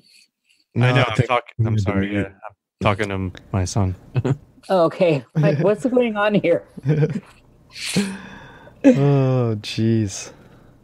Yeah, I'm gonna check out that Alice Isn't Dead podcast. Looks pretty good. I have it lined up. I'm thrilled about it. Yeah, it starts out because it's kind of like a dream. You know how when you're in a dream, you don't really know how it started. You just know you're there. You don't remember the start of it, but you're just in it. And they kind of throw you in that, and then they start painting the story around it, and it's really freaky. To put painting this picture, like the thing I've been obsessed with is this Glass Cannon podcast. It's a D&D podcast. I always laugh because that's what it is. But I started episode 1. I'm at 130. I've listened to 130 some out, probably a little bit more than that, of hours straight of this podcast because I love the production. I love the theater of the mind and the way they do their show. How do they do it? It's no, I mean, they're playing D&D. Imagine us, but like really good. like at theater of the mind and explaining your character's moves. And they have I have the same soundboard now that they use, but they have music that goes along with it. On the fly, they're doing all this shit, you know, like they're voice actors. Like a couple of them are voice actors, so they're really good. Like the DM can do like 10 different voices at one time, you know, so that like adds to it. Yeah, so like the whole story. Yeah, and they've been doing this since 2000. I think they did a couple in 16, but ever since really 17, 2017, 3 years or so straight. Like once a week they released a show, and when we started playing, I a while back, and like I got hip to this show, and then I finally I listened to one or two, and I'm like, all right. I was like, all right, I'm going all in, and I haven't stopped listening. I'm so addicted to it. And are you guys going to have them on Cruzin with Steak? I want to reach out to them. I know a couple of the guys. Like as I'm getting higher up in the numbers of their show, like it sounds like they're cool enough to like go on shows and stuff. So like I don't know about every one of them, but like I think at least a couple of them would really like the main dude. These guys make a pretty good living playing D&D, man. They do Twitch streams and shit. They do a bunch of stuff. There's all those success stories. There are these random people doing stories. Like you said, how much does Cumtown make? Oh, dude, Cumtown makes $50,000 a year or a month on Patreon. A podcast called Cumtown. What is Cumtown? It's just 3 comedians from New York, and they literally just bullshit and just riff for an hour, and that's all they do. And I mean, it's hilarious if you have like a childish sense of humor. Yeah. So I mean, I laughed my ass off during it. I tried to listen to the last episode. It wasn't that fun. I haven't tried it yet. Like I said, I've just been so enamored with it because I listen to 3 hours a day. All of us are out here doing this stuff all the time. We broke as motherfuckers. No doubt. Yeah. Damn. Nope. Yeah, and it's just like I said, it's another version. Well, You know, way to 600. I was listening to the Spreaker live show because one of our hosts is on that show, Alex Exum. He's crazy, but there's 600,000 podcasts out right now. That's oh my gosh, 600,000. Good luck being in the. Wow. That's why you see that top 100 on Apple. You're like, yeah. Well, and also, dude, how Like, many who makes that podcasts? list? How many podcasts do you see that just start up? They go for like 5-6 episodes and then they quit. Yeah, Just because. a lot of those. Paid, yeah. So to be honest with you, to get yourself above the 50 percentile is That'd be- easy. It's not Yeah. hard. Just by continuing to do Yeah, it. just being Content. consistent. Yeah, and then you just got to How long figure have out. we all been here, Joe? How long's yours been going? Joe's, you've been going for a while. 2 years now. How long? 2 years? Mhm. I'm up to like episode 235, I think. nice. Well, yeah, and you're That's pumping out. awesome. You're pumping out 4 a week now, so that's just Yeah, that's you getting do a lot. crazy. It's not really a podcast. It's like, well, I mean, it is. It's a radio yeah. show, but it's still kind of a podcast to me. Yeah. So a podcaster, I think it's easy to get in that 50 percentile. Then you just got to figure out how to, to keep climbing. So you got to Yeah. look at things like from a marketing point of view, but you also got to look at things from a creative point of view, and you got to keep going back and setting goals for both, and you'll get out of it. And you'll I be think so. surprised when Yeah. you look back just how far you went if you'll just stay steady and just keep doing it, Mm-hmm. But you got to Yeah, set we're all goals. steady here. Cruzin with Steak and Nox Yep. Mente. We're steady. Yep. Yeah, we pretty much started at the same time. We're just Yeah. I going. know, It's been- guys. Been, Can you a little believe over it? a year. I know. It's awesome. Yeah, and it's just I couldn't imagine not doing this, for a long time. I don't know. There's always something going on. There's always something we can a have passion conversation project. about. Yeah, Yeah. and it'd be It's great awesome. if it got even bigger somehow. Yeah, I dude. don't know, If people actually it listen, did, it that's did, just but- that's just a benefit. I mean, I just like hanging out. yeah, like Joe said, like things evolve in over time. I think it'll get even better. So we'll get better at being on air. We'll get better at and the only problem I have is I just don't know if I want to keep doing like interview shows or these variety type show.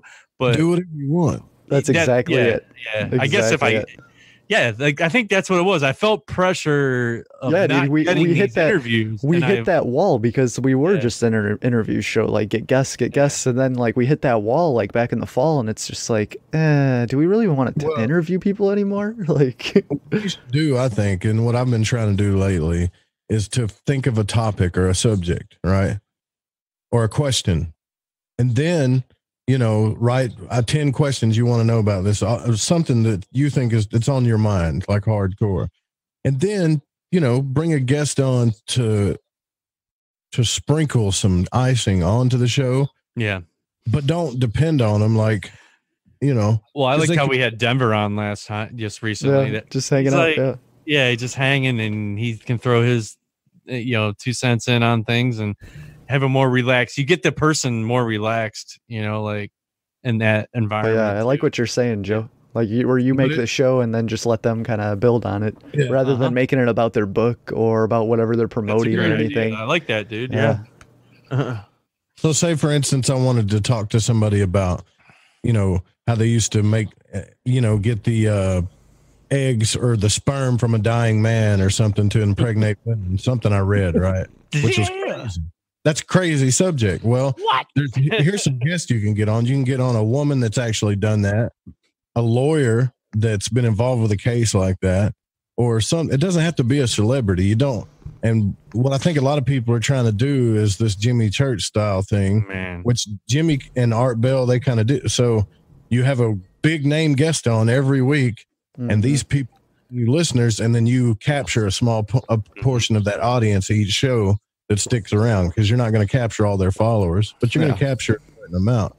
But that's just marketing. And after a while, you're like, man, this isn't fun anymore. Like I'm just getting guests on. I want to talk about what I want to talk about. Yeah, exactly. Yeah. I think that's kind of what happened. Yeah, That's exactly what happened with our show. We're just like, screw this. I did like the idea of bringing, like you said, like there's 600,000 podcasts out there. Yeah. Like I like the idea of talking to other podcasters, but like I don't particularly know these people, so I don't know. I try to just like kind of roll the dice and just start listening to stuff that was in these fields and these genres that we like, and see if they like sounded cool enough, like in my head, that maybe they'd want to like come hang out for a while and experience, talk about what they learned and stuff. Well, it kind of works. Go ahead, Joe. You can make it on a podcast if you have 1,000 loyal followers. You don't have to have 10,000 downloads. No, I know. No. Yeah. Well, dude, I mean, that's kind of how we grew our audience to a little bit. Like we had just having like Occulture on, like Ryan Peverly and Joe from OBDM. Like we picked up listeners that have come into the chats and been like, hey, I'm here because of Occulture, or I'm here because of OBDM. Like, people. I love OBDM. I love Mike. Oh, dude. Mike is awesome. Like they do a pro podcast for sure. Great show. I even tried to get him on the network. I was like, Mike, I mean, you sound pro. This sounds like a pro show. Come on over, man. And I've got advertising, so we can't like curse, right? And Mike's like, listen, man. He's like, I get it. And I'm thinking about it, right? But here's the thing. If I drop the cursing, that's where it starts, right? Oh, like, yeah. He's like, I can't. It's like we don't have to curse, right? But I want to do what I want to do, and that's the beauty of the show. And I was like, I mean, their comedy isn't just cursing; it's a tenfold of cursing. Dude. But he has his own style. Like it's funny because he's got this really mellow broadcast voice, and he doesn't really get too excited about anything. All of a sudden, he drops an Alex Jones soundbite on you that's just cracked out. That's a good show. He's been staying with it for a long time. Yeah, man, they've been at it for over 10 years. Like he's been going at it for a while. It's evolved a lot, I think. Yeah, like over the time. If you ever hear his backstory with the show, it's pretty wild. But yeah, dealt with the people that feel like they're special, like and they're not. That's it's what you say. He's like, I had so many people on the show. Like it's like, well, Coast to Coast wants to. They're thinking about putting me on as a host. I'm like, really? Who said that? Well, Who said that? Don't they? There's some weird, crazy ideas in these people's minds and egos that are just way gone because two people told them that they're the next Art Bell or whatever, Oh, yeah, the hubris. Ugly. Mm-hmm. You got to look at the data. Stop listening to your 5 loyal fans, okay? Look at the data. Yep. Those egos. You'll come up with something, man. You guys already have your own sound. You already have your own style of humor. A lot of people already listen to it. It's an easy to love show. Oh, thanks, Joe. Yeah, I mean, thank you. seriously, like keep working on that. I think keep working on the creative style of it. Yeah. Don't stop doing that.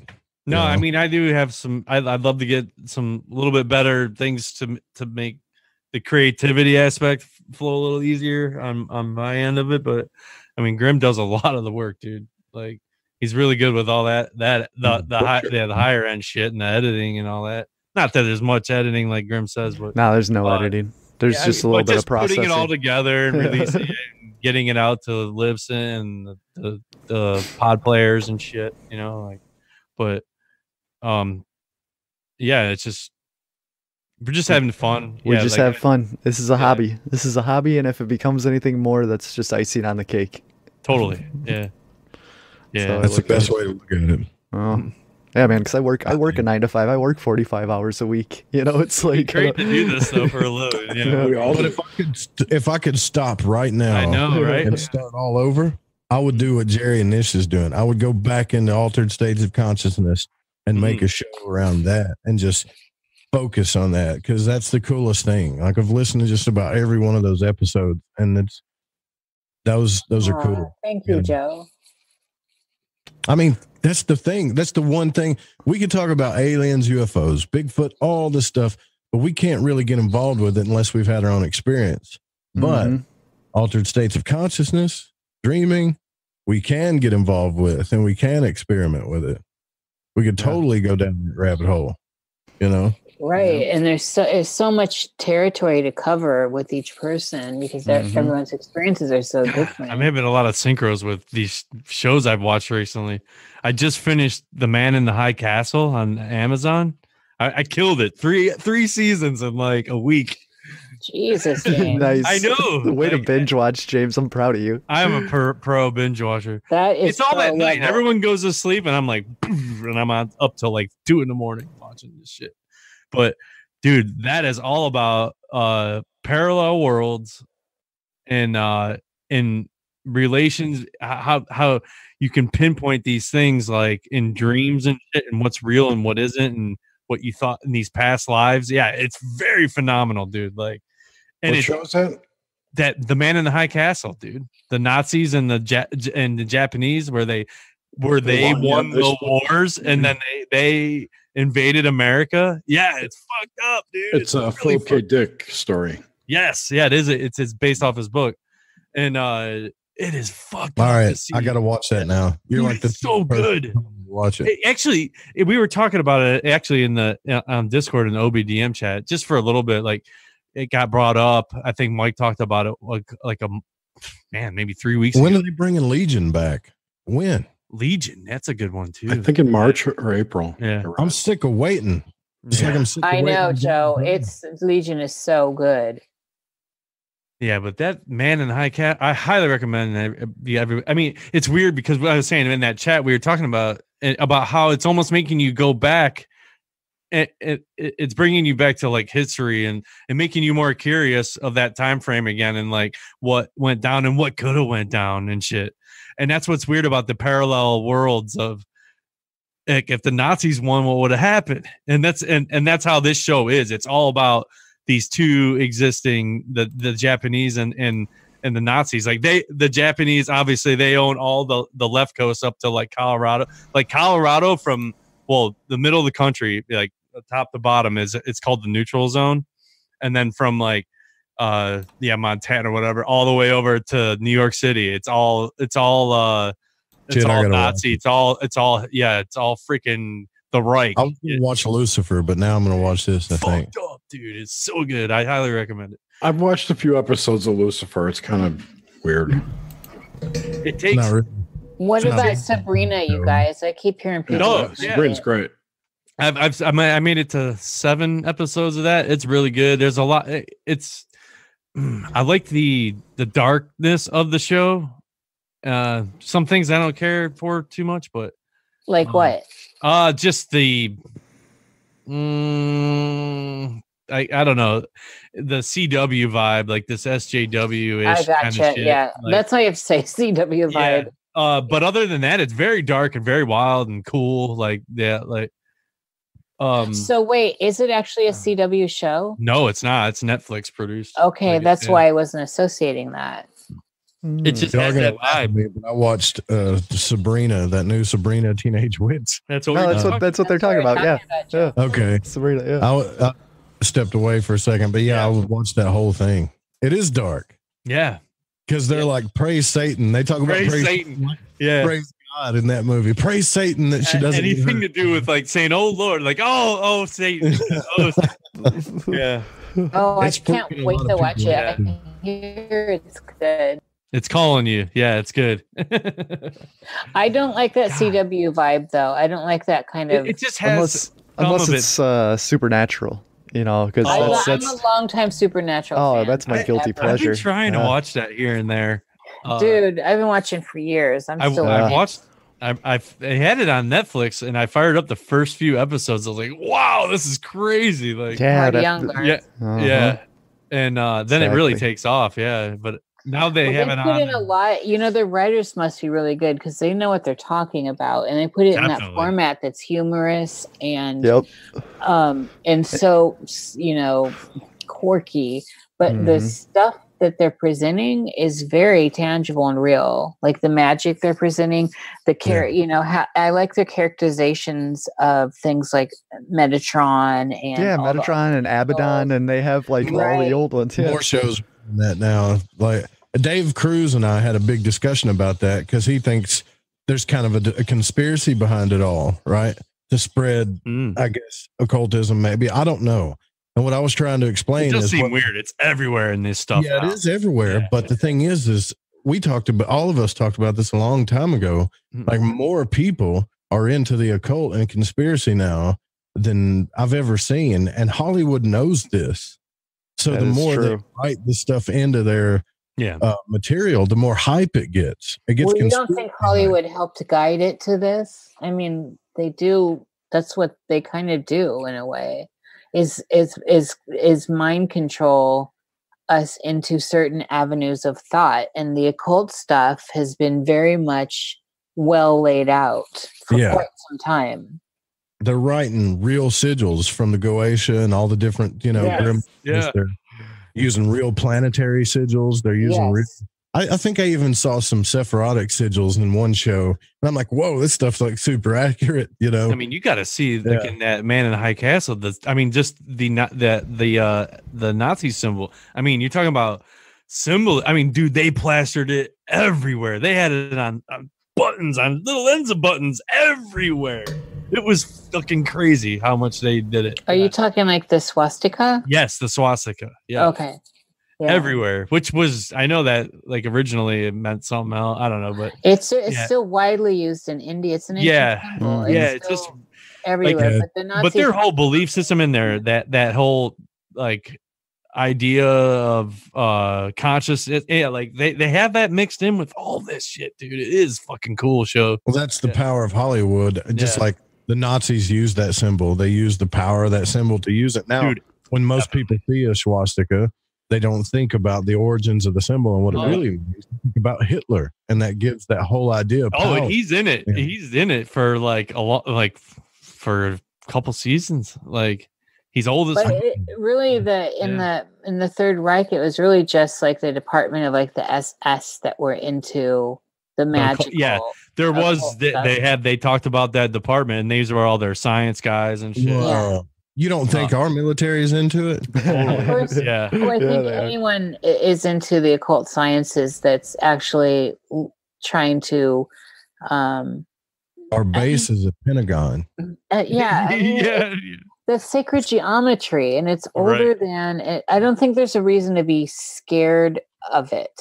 No. Do you know what I'm saying? This fear of it is so weird to me. Because I find it fascinating. So much to do with it. I blame the Vatican for that. Why wouldn't you use the power of sacred geometry to call in the natural world around you and the forces around you to imbue what you're making or what you're planning towards to be the best it can be, the most active, the most fruitful it can be? Why? Why wouldn't you do that? Why does it have to be crazy? So the United States military used the symbol from the tree of, the Sephiroth, right? The Pentagon, which that pentagram, that's a lot of different symbols, but in war, it's the symbol for severity in war. So they used the war symbol from that Sephiroth and put it right there in DC. Well, if I'm going to war, I'm going to put on every bit of protective kind of armor, both physical and magical, I can find. There you go. Yeah. I mean, why is that? I don't understand why people hold this against others. I understand the deep, dark stuff when we're talking now, human breeding with the pedo stuff and whatever nasties are lurking amongst very sick individuals. But we see that if child blood. Yeah. Well, look where we see that mostly coming from, the organized churches, the Catholic Church, and I mean, I'm not just going to start naming names, but we see it coming from the mainstream religions now. And yet people still yell, "It's Satan made me do it. Satan made me do it." The priest class decimated the ancient mysteries. That they used to be a good thing that people strived for. And as soon as the priest class got in there, they pretty much decimated it, turned it into many different religions, and kind of control everything with it. Now there's more churches closing in every city than you could they think don't of. want the common Joe or the common Joanne to know this. In antiquity, they wanted to keep these secrets to themselves. That's why reading was like a big deal at one point historically. and that was why they didn't want, like in the church, they didn't want to translate from Latin to the common tongues of different places, to English or to Gaelic, whatever, so that the commoner could have access to these Could mysteries. not have access. Right. Yeah. So that was all the priest class. Well, and what's interesting too is they stopped teaching Latin in the schools. Like, we used to be able to take Latin class, and then they completely took that out. They're like, no, it's a dead language. Nobody needs to learn Latin. You used to be able to learn cursive writing too. Yeah. Oh, I learned. Yeah. Did they finally do away with cursive? Pretty much. Yeah. Wow. My son goes to public school here in Arkansas. They don't even do it. I don't. Really? Yeah, I don't see my son doing cursive really at all. Wow. That So these pisses me kids, off. when they Cursive grow up, they is a can't read the thing. Constitution. Yeah, Well, that's interesting. Yeah, that's true. Wow. That's crazy. Just don't teach them how to read all these old It was texts. nothing cooler to get a note from a chick, and when the girls used to pass you notes in class, the and beautiful you could see their handwriting. handwriting. If they wrote in cursive, you knew who it was from. Yeah, they all have their own style. Joe, not if you got a note from me, you would be trying to get that translated. Who knows form? You know what? Fucking hieroglyphics. Girls, they used to fold it up in a weird where you had to pull the little thing. So Yes, it was it's just origami folded. It's just ridiculous. No, No, it's like the a kind of girl I was. wish finder. How do you do the symbols for finger Okay, banging and I love hieroglyphics? I love those things. Gary's just talking about those QB things. It's the symbols for finger banging and The shocker. That was junior high, though. I think passing notes. Was Yeah, the definitely notes was definitely junior high. Definitely. Never pass notes to anyone. Oh, those were good times. Well, it's like there's not even note passing anymore. It's like everybody gets on their Instagram or their Oh, yeah, Snapchats. you're gonna just send a text. Yeah, they just Or, you don't need to pass notes. Like they Just send a kids- rainbow over to Billy I over there. probably shouldn't say this on publicly, but I used to, like, if there was a girl I liked, I'd, how when you're in junior high, you would just get an erection if the wind was wrong. Right? Oh, totally. Yeah, Yep. yeah, totally. So I'd be like, "Hey, Crystal, look at this," She's like, "What?" Look at me. I'd tell her, "Look," and then I would make it move, and your pants. Would just Jesus. I love that. Oh my God. And then they'd cover their mouth, and she'd be like, "Do it again." I'm like, "All right." Of course. Yeah. My girlfriends and I would attack boys and get them to the ground and pull their pants off. And they always had. God, you were that chick? Oh my Yeah. god. Oh yeah. We were. Wrestling with a girl. Fuck Yeah. the notes. It's the We're boner. gonna see what you're working with. Yeah. Have you ever been caught in a pool wrestling with the girl That's with the the boner? worst. Yeah. That's- Oh worst. man. We were just wrestling. Yeah. Just Swim wrestling. trunks hide nothing. So But I remember in the 8th grade, that's what they used to say. Roop. They call me Roop. Roop makes a dick move. Y'all watch this. And they would tell. So Amy would come over and be like, "Amy, do what you did to Crystal." And I'd be like, "Give me a second." I'd take about 3 seconds and I'd be there. I'd be like, "All right, Yeah, you watch." gotta take a Just let shower. your pants rise up just a little bit. It's like I got a third arm. Oh, that's great. It's like a baby's love arm that holding shit. an apple. Yes. They loved it. Oh, You do yeah. it now in public and you get slapped. Oh yeah. Now. Oh yeah, end up getting you'd get me frustrated. too'd. Yeah. Yeah, You get more than that. Life was over. Can you imagine Yeah. if people streaked today? What kind of trouble they'd get in for being naked and assaulting people's eyes and what? No more streakers. Grim. Yeah. Oh, everyone see that Kevin Spacey thing? Like, Yeah. Oh Did yeah, you dude, watch- he came out. Yeah, I Grim played watched this. it. I didn't hear it yet, but I know all about Oh, about dude, it. it's long and it's weird. Oh, is it? Yeah, Oh. it's Kevin Spacey as Frank Underwood, just like, dude, I don't know why. In the third person, but Yeah. from a weird perspective, it's weird. Let me Yeah, be it's Frank or very something. weird. Yeah, it's like, why did you do that, man? Yeah, Junior high was the best for me. yeah, I dude. love the Underworld's deviled ham. Sherwood. Junior high was like everything. Everything was, It was cool. fun. All of the stuff like girls, drugs, rock and roll, everything you had to look forward to was about to happen or already happening. And the world was big, Yep. Now, like You were I've done it all. I'm bored, It happened in junior Mhm. high.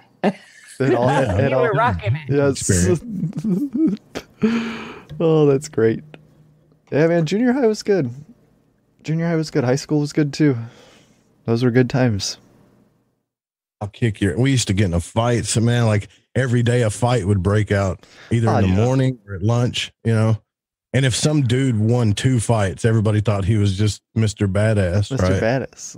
Yeah, man. And somebody that you didn't know just whooped him, punched him in the face, and then it's like, oh, wait a minute, he's not a badass. So you started learning that about rumors and how the word of mouth really spreads. It was fun. Yeah, I wonder if kids still fight like that. Like dude, there was always meetup spots after school and shit, like certain Skinny Road or Devil's Road.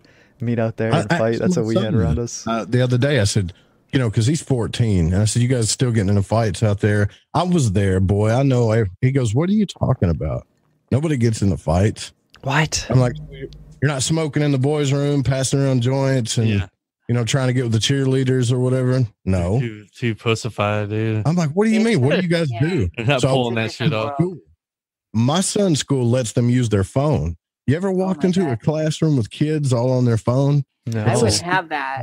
They let them use, they let them take it into school and they can use it like until the bell rings.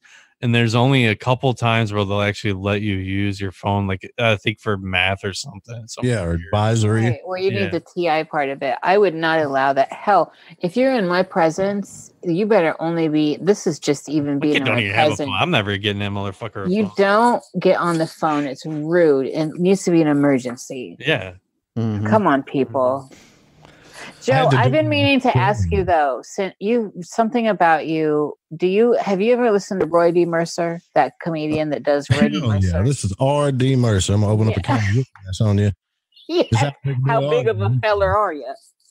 Well, I got to come down there and whoop your ass, but I got to take my nap first. After I take my nap, then I'm gonna come down there and whoop your old ass. I love when he talks about his wife. My wife came down there. She wanted to buy a new car, and she said she met you, and you said you wanted to show her your probe. What kind of my wife like that? Yeah.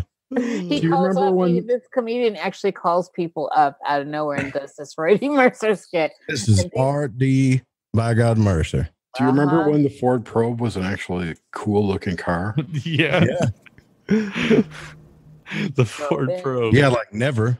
No, when it first came out, it was cool. Yeah.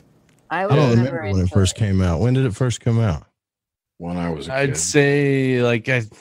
80, yeah, there was like a boxier version, and then when Ford made the switch from their boxier style cars to the round ones, they made a rounder version of it. 90s, 94. Yeah, 90. I remember that. Yeah, 94. My buddy got a truck and his sister got a Probe. He got a Ranger and his sister came out in 88. Yeah. Hold the phone here. Nish, are you saying I sound like R.D. Mercer? Because I'm going to leave. No.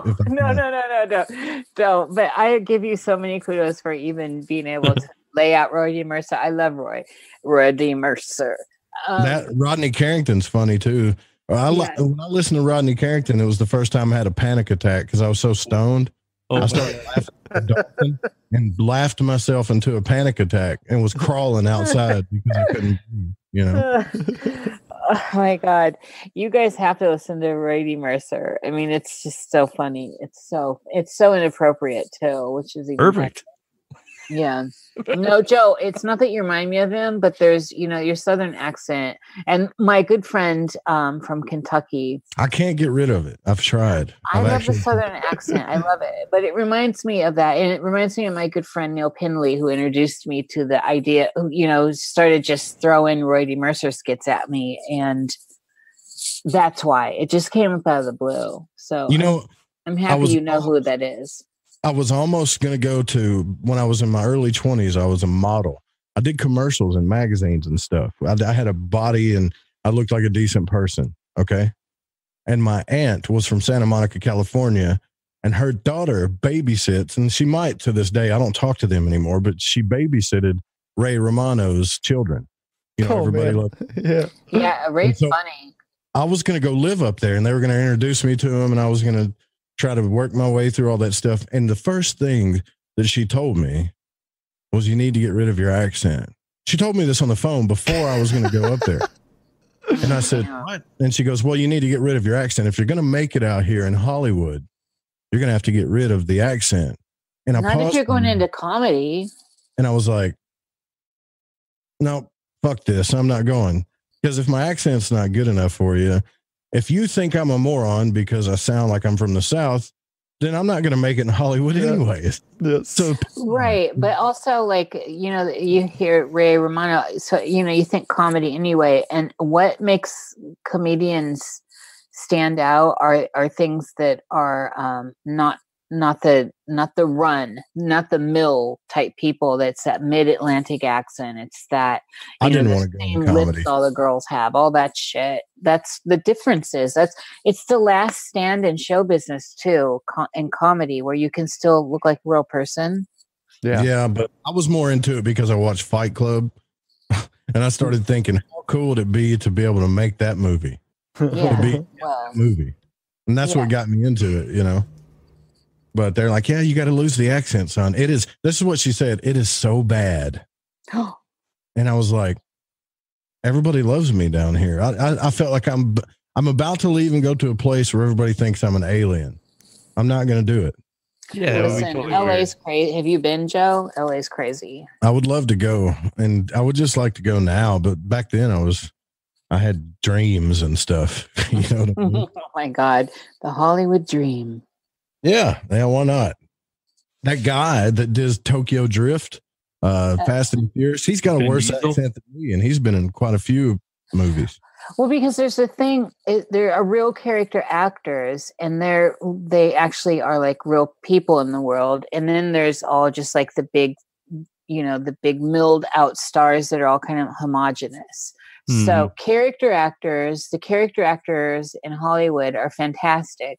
And you know them and you see them because you see them in all these things, and they're real people, and they sound, different regions and all that. It's like Hugh Jackman. Hire them for that type of character. They're not just general actors like you. Yeah. Well, No, not like the Hugh better Jackman. actors. Like Clu Gulager. Right. Oh, okay. Right. Yeah. Tony Or Brad Collette Pitt, is who can play anything. He can Anything. play anything. He could play anything, right? But I didn't get a lot of into really it. great actors. I got into it for acting, and they put me through this modeling school, and I hated it. Like, I was like, this is, and excuse me if I offend anybody, but I don't care. I was like, when I was younger, I was raised wrong, right? So I'm just going to tell you. Wait for it, people. Wait for it. Go, Joe. And so when I was in my early 20s, I was like, I felt like someone was trying to make me gay. And I'm like, I'm not gay. Okay? I'm not gay. And they're like, no, you don't understand. We have to put this makeup on you. And I'm like, I don't want to wear makeup. I don't want to wear makeup. Even a little bit gay, Joe? It was tranny training because a little bit. Just a all tip. Hollywood stars are trannies. And they would tell me to stand in these poses and stuff. Like, I can't do that. I'm not going to do that. And so I walked out on these catwalks. I just walked naturally, and people started digging it, and that's how I got the jobs that I got. But I never scored anything as far as acting goes, but maybe like 2 or 3 commercials, and they were in Memphis. Why? Because I'm Southern, and people, it's the demographic. Right. Yeah. It's regional. Yeah.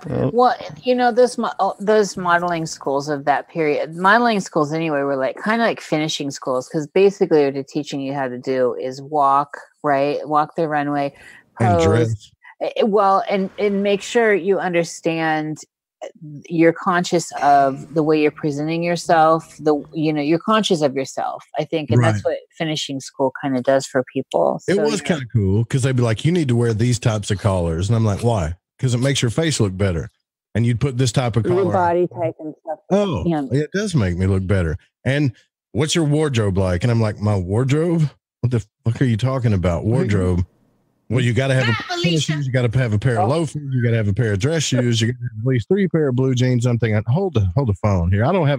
I've got some t-shirts and some Stussy shirts up in here. Let's see what else I got. I got some Holy jeans. Here's one that's those choppers. How big of a fella are you? This ain't gonna do.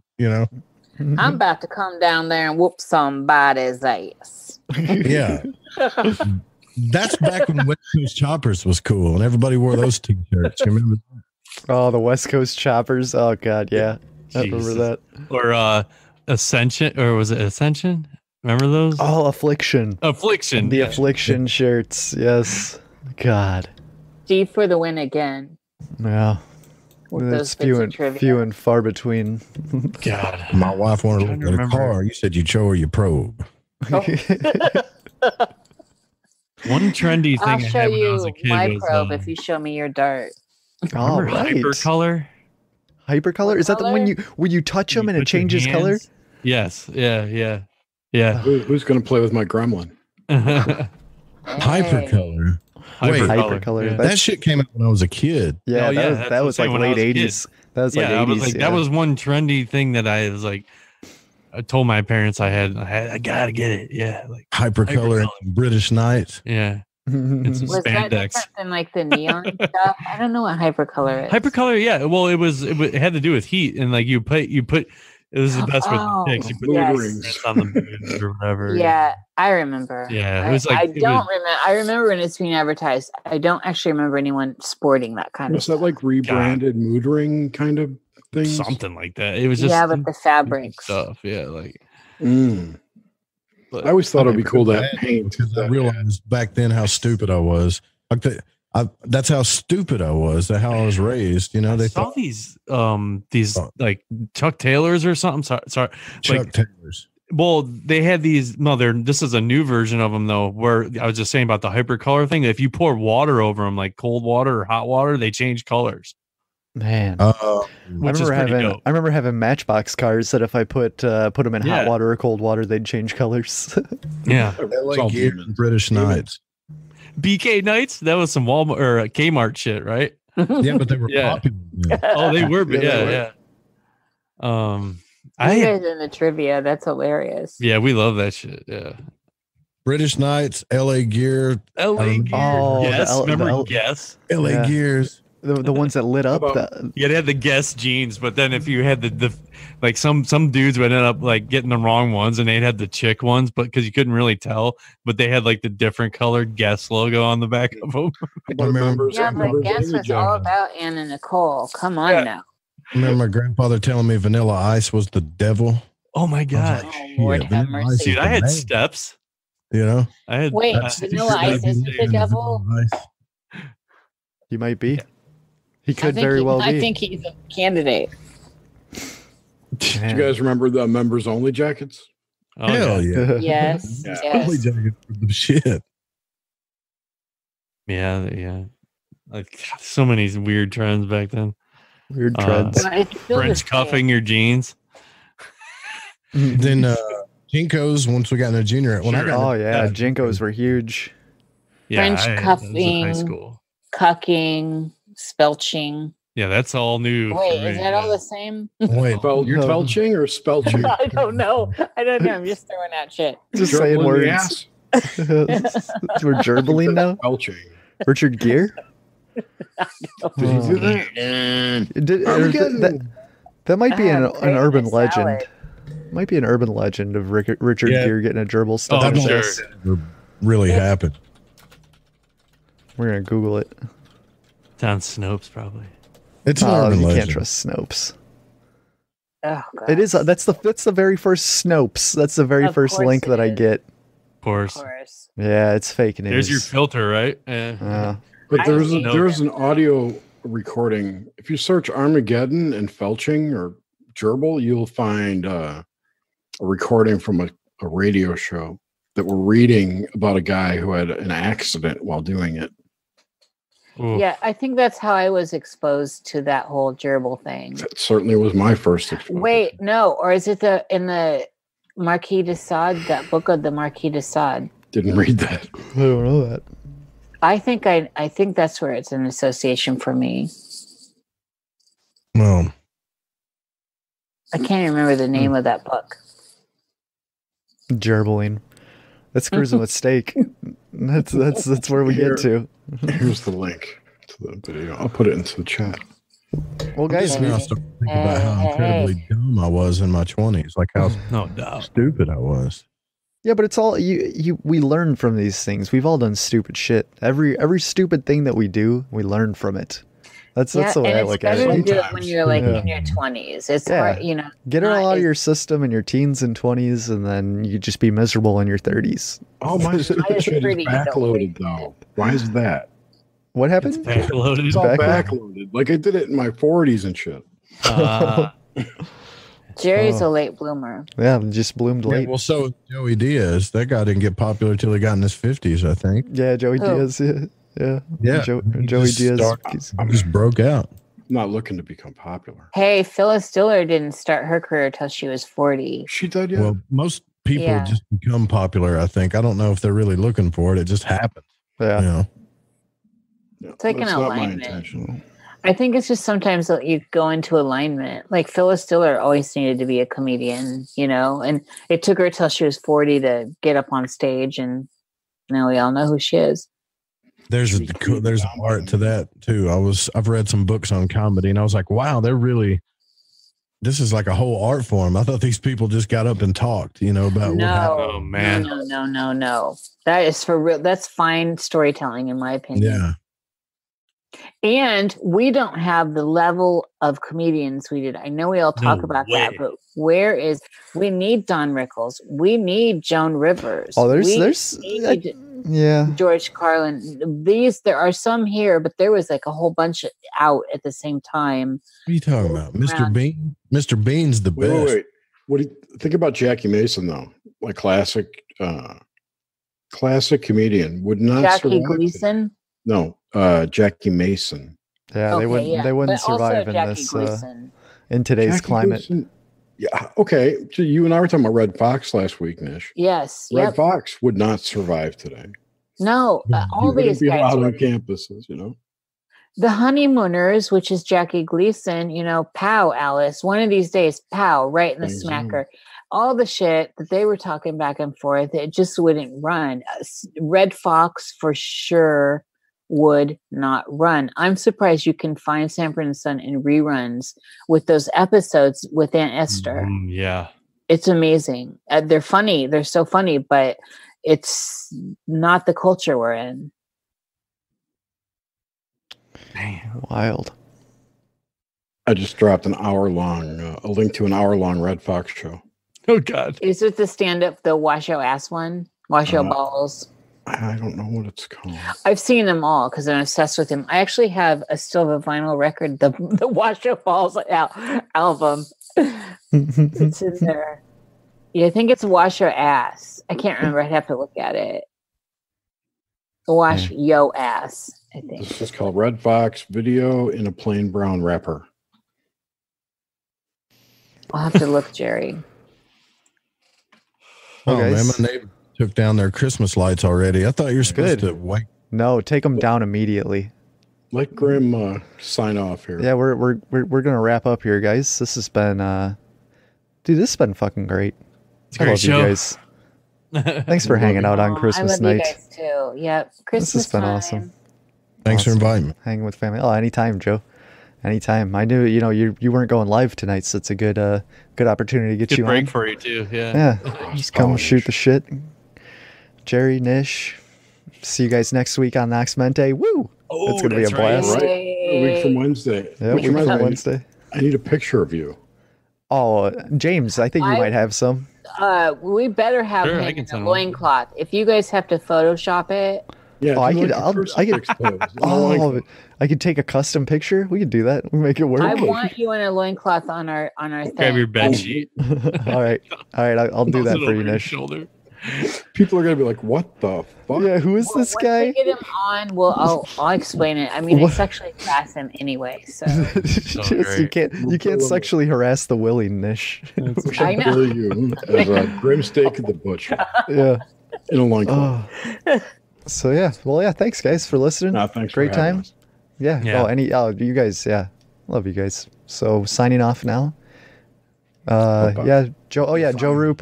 Joe Roop, plug your show. Everybody knows Nox Mente. Jerry's on weekly. Talk about it, Joe. That's Lighting the Void. Lighting the Void. It's an incredibly dumb name, but it works out for me. It's great. Great show. Void. Yeah, it's a great show. I love it. Boom goes the dynamite. There it is. All right. Thanks for listening, guys. Goodbye. Bye bye.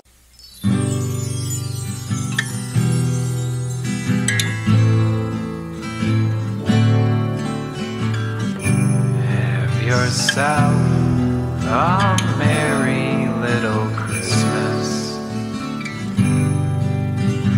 your heart be light. From now on, our troubles will be out of sight.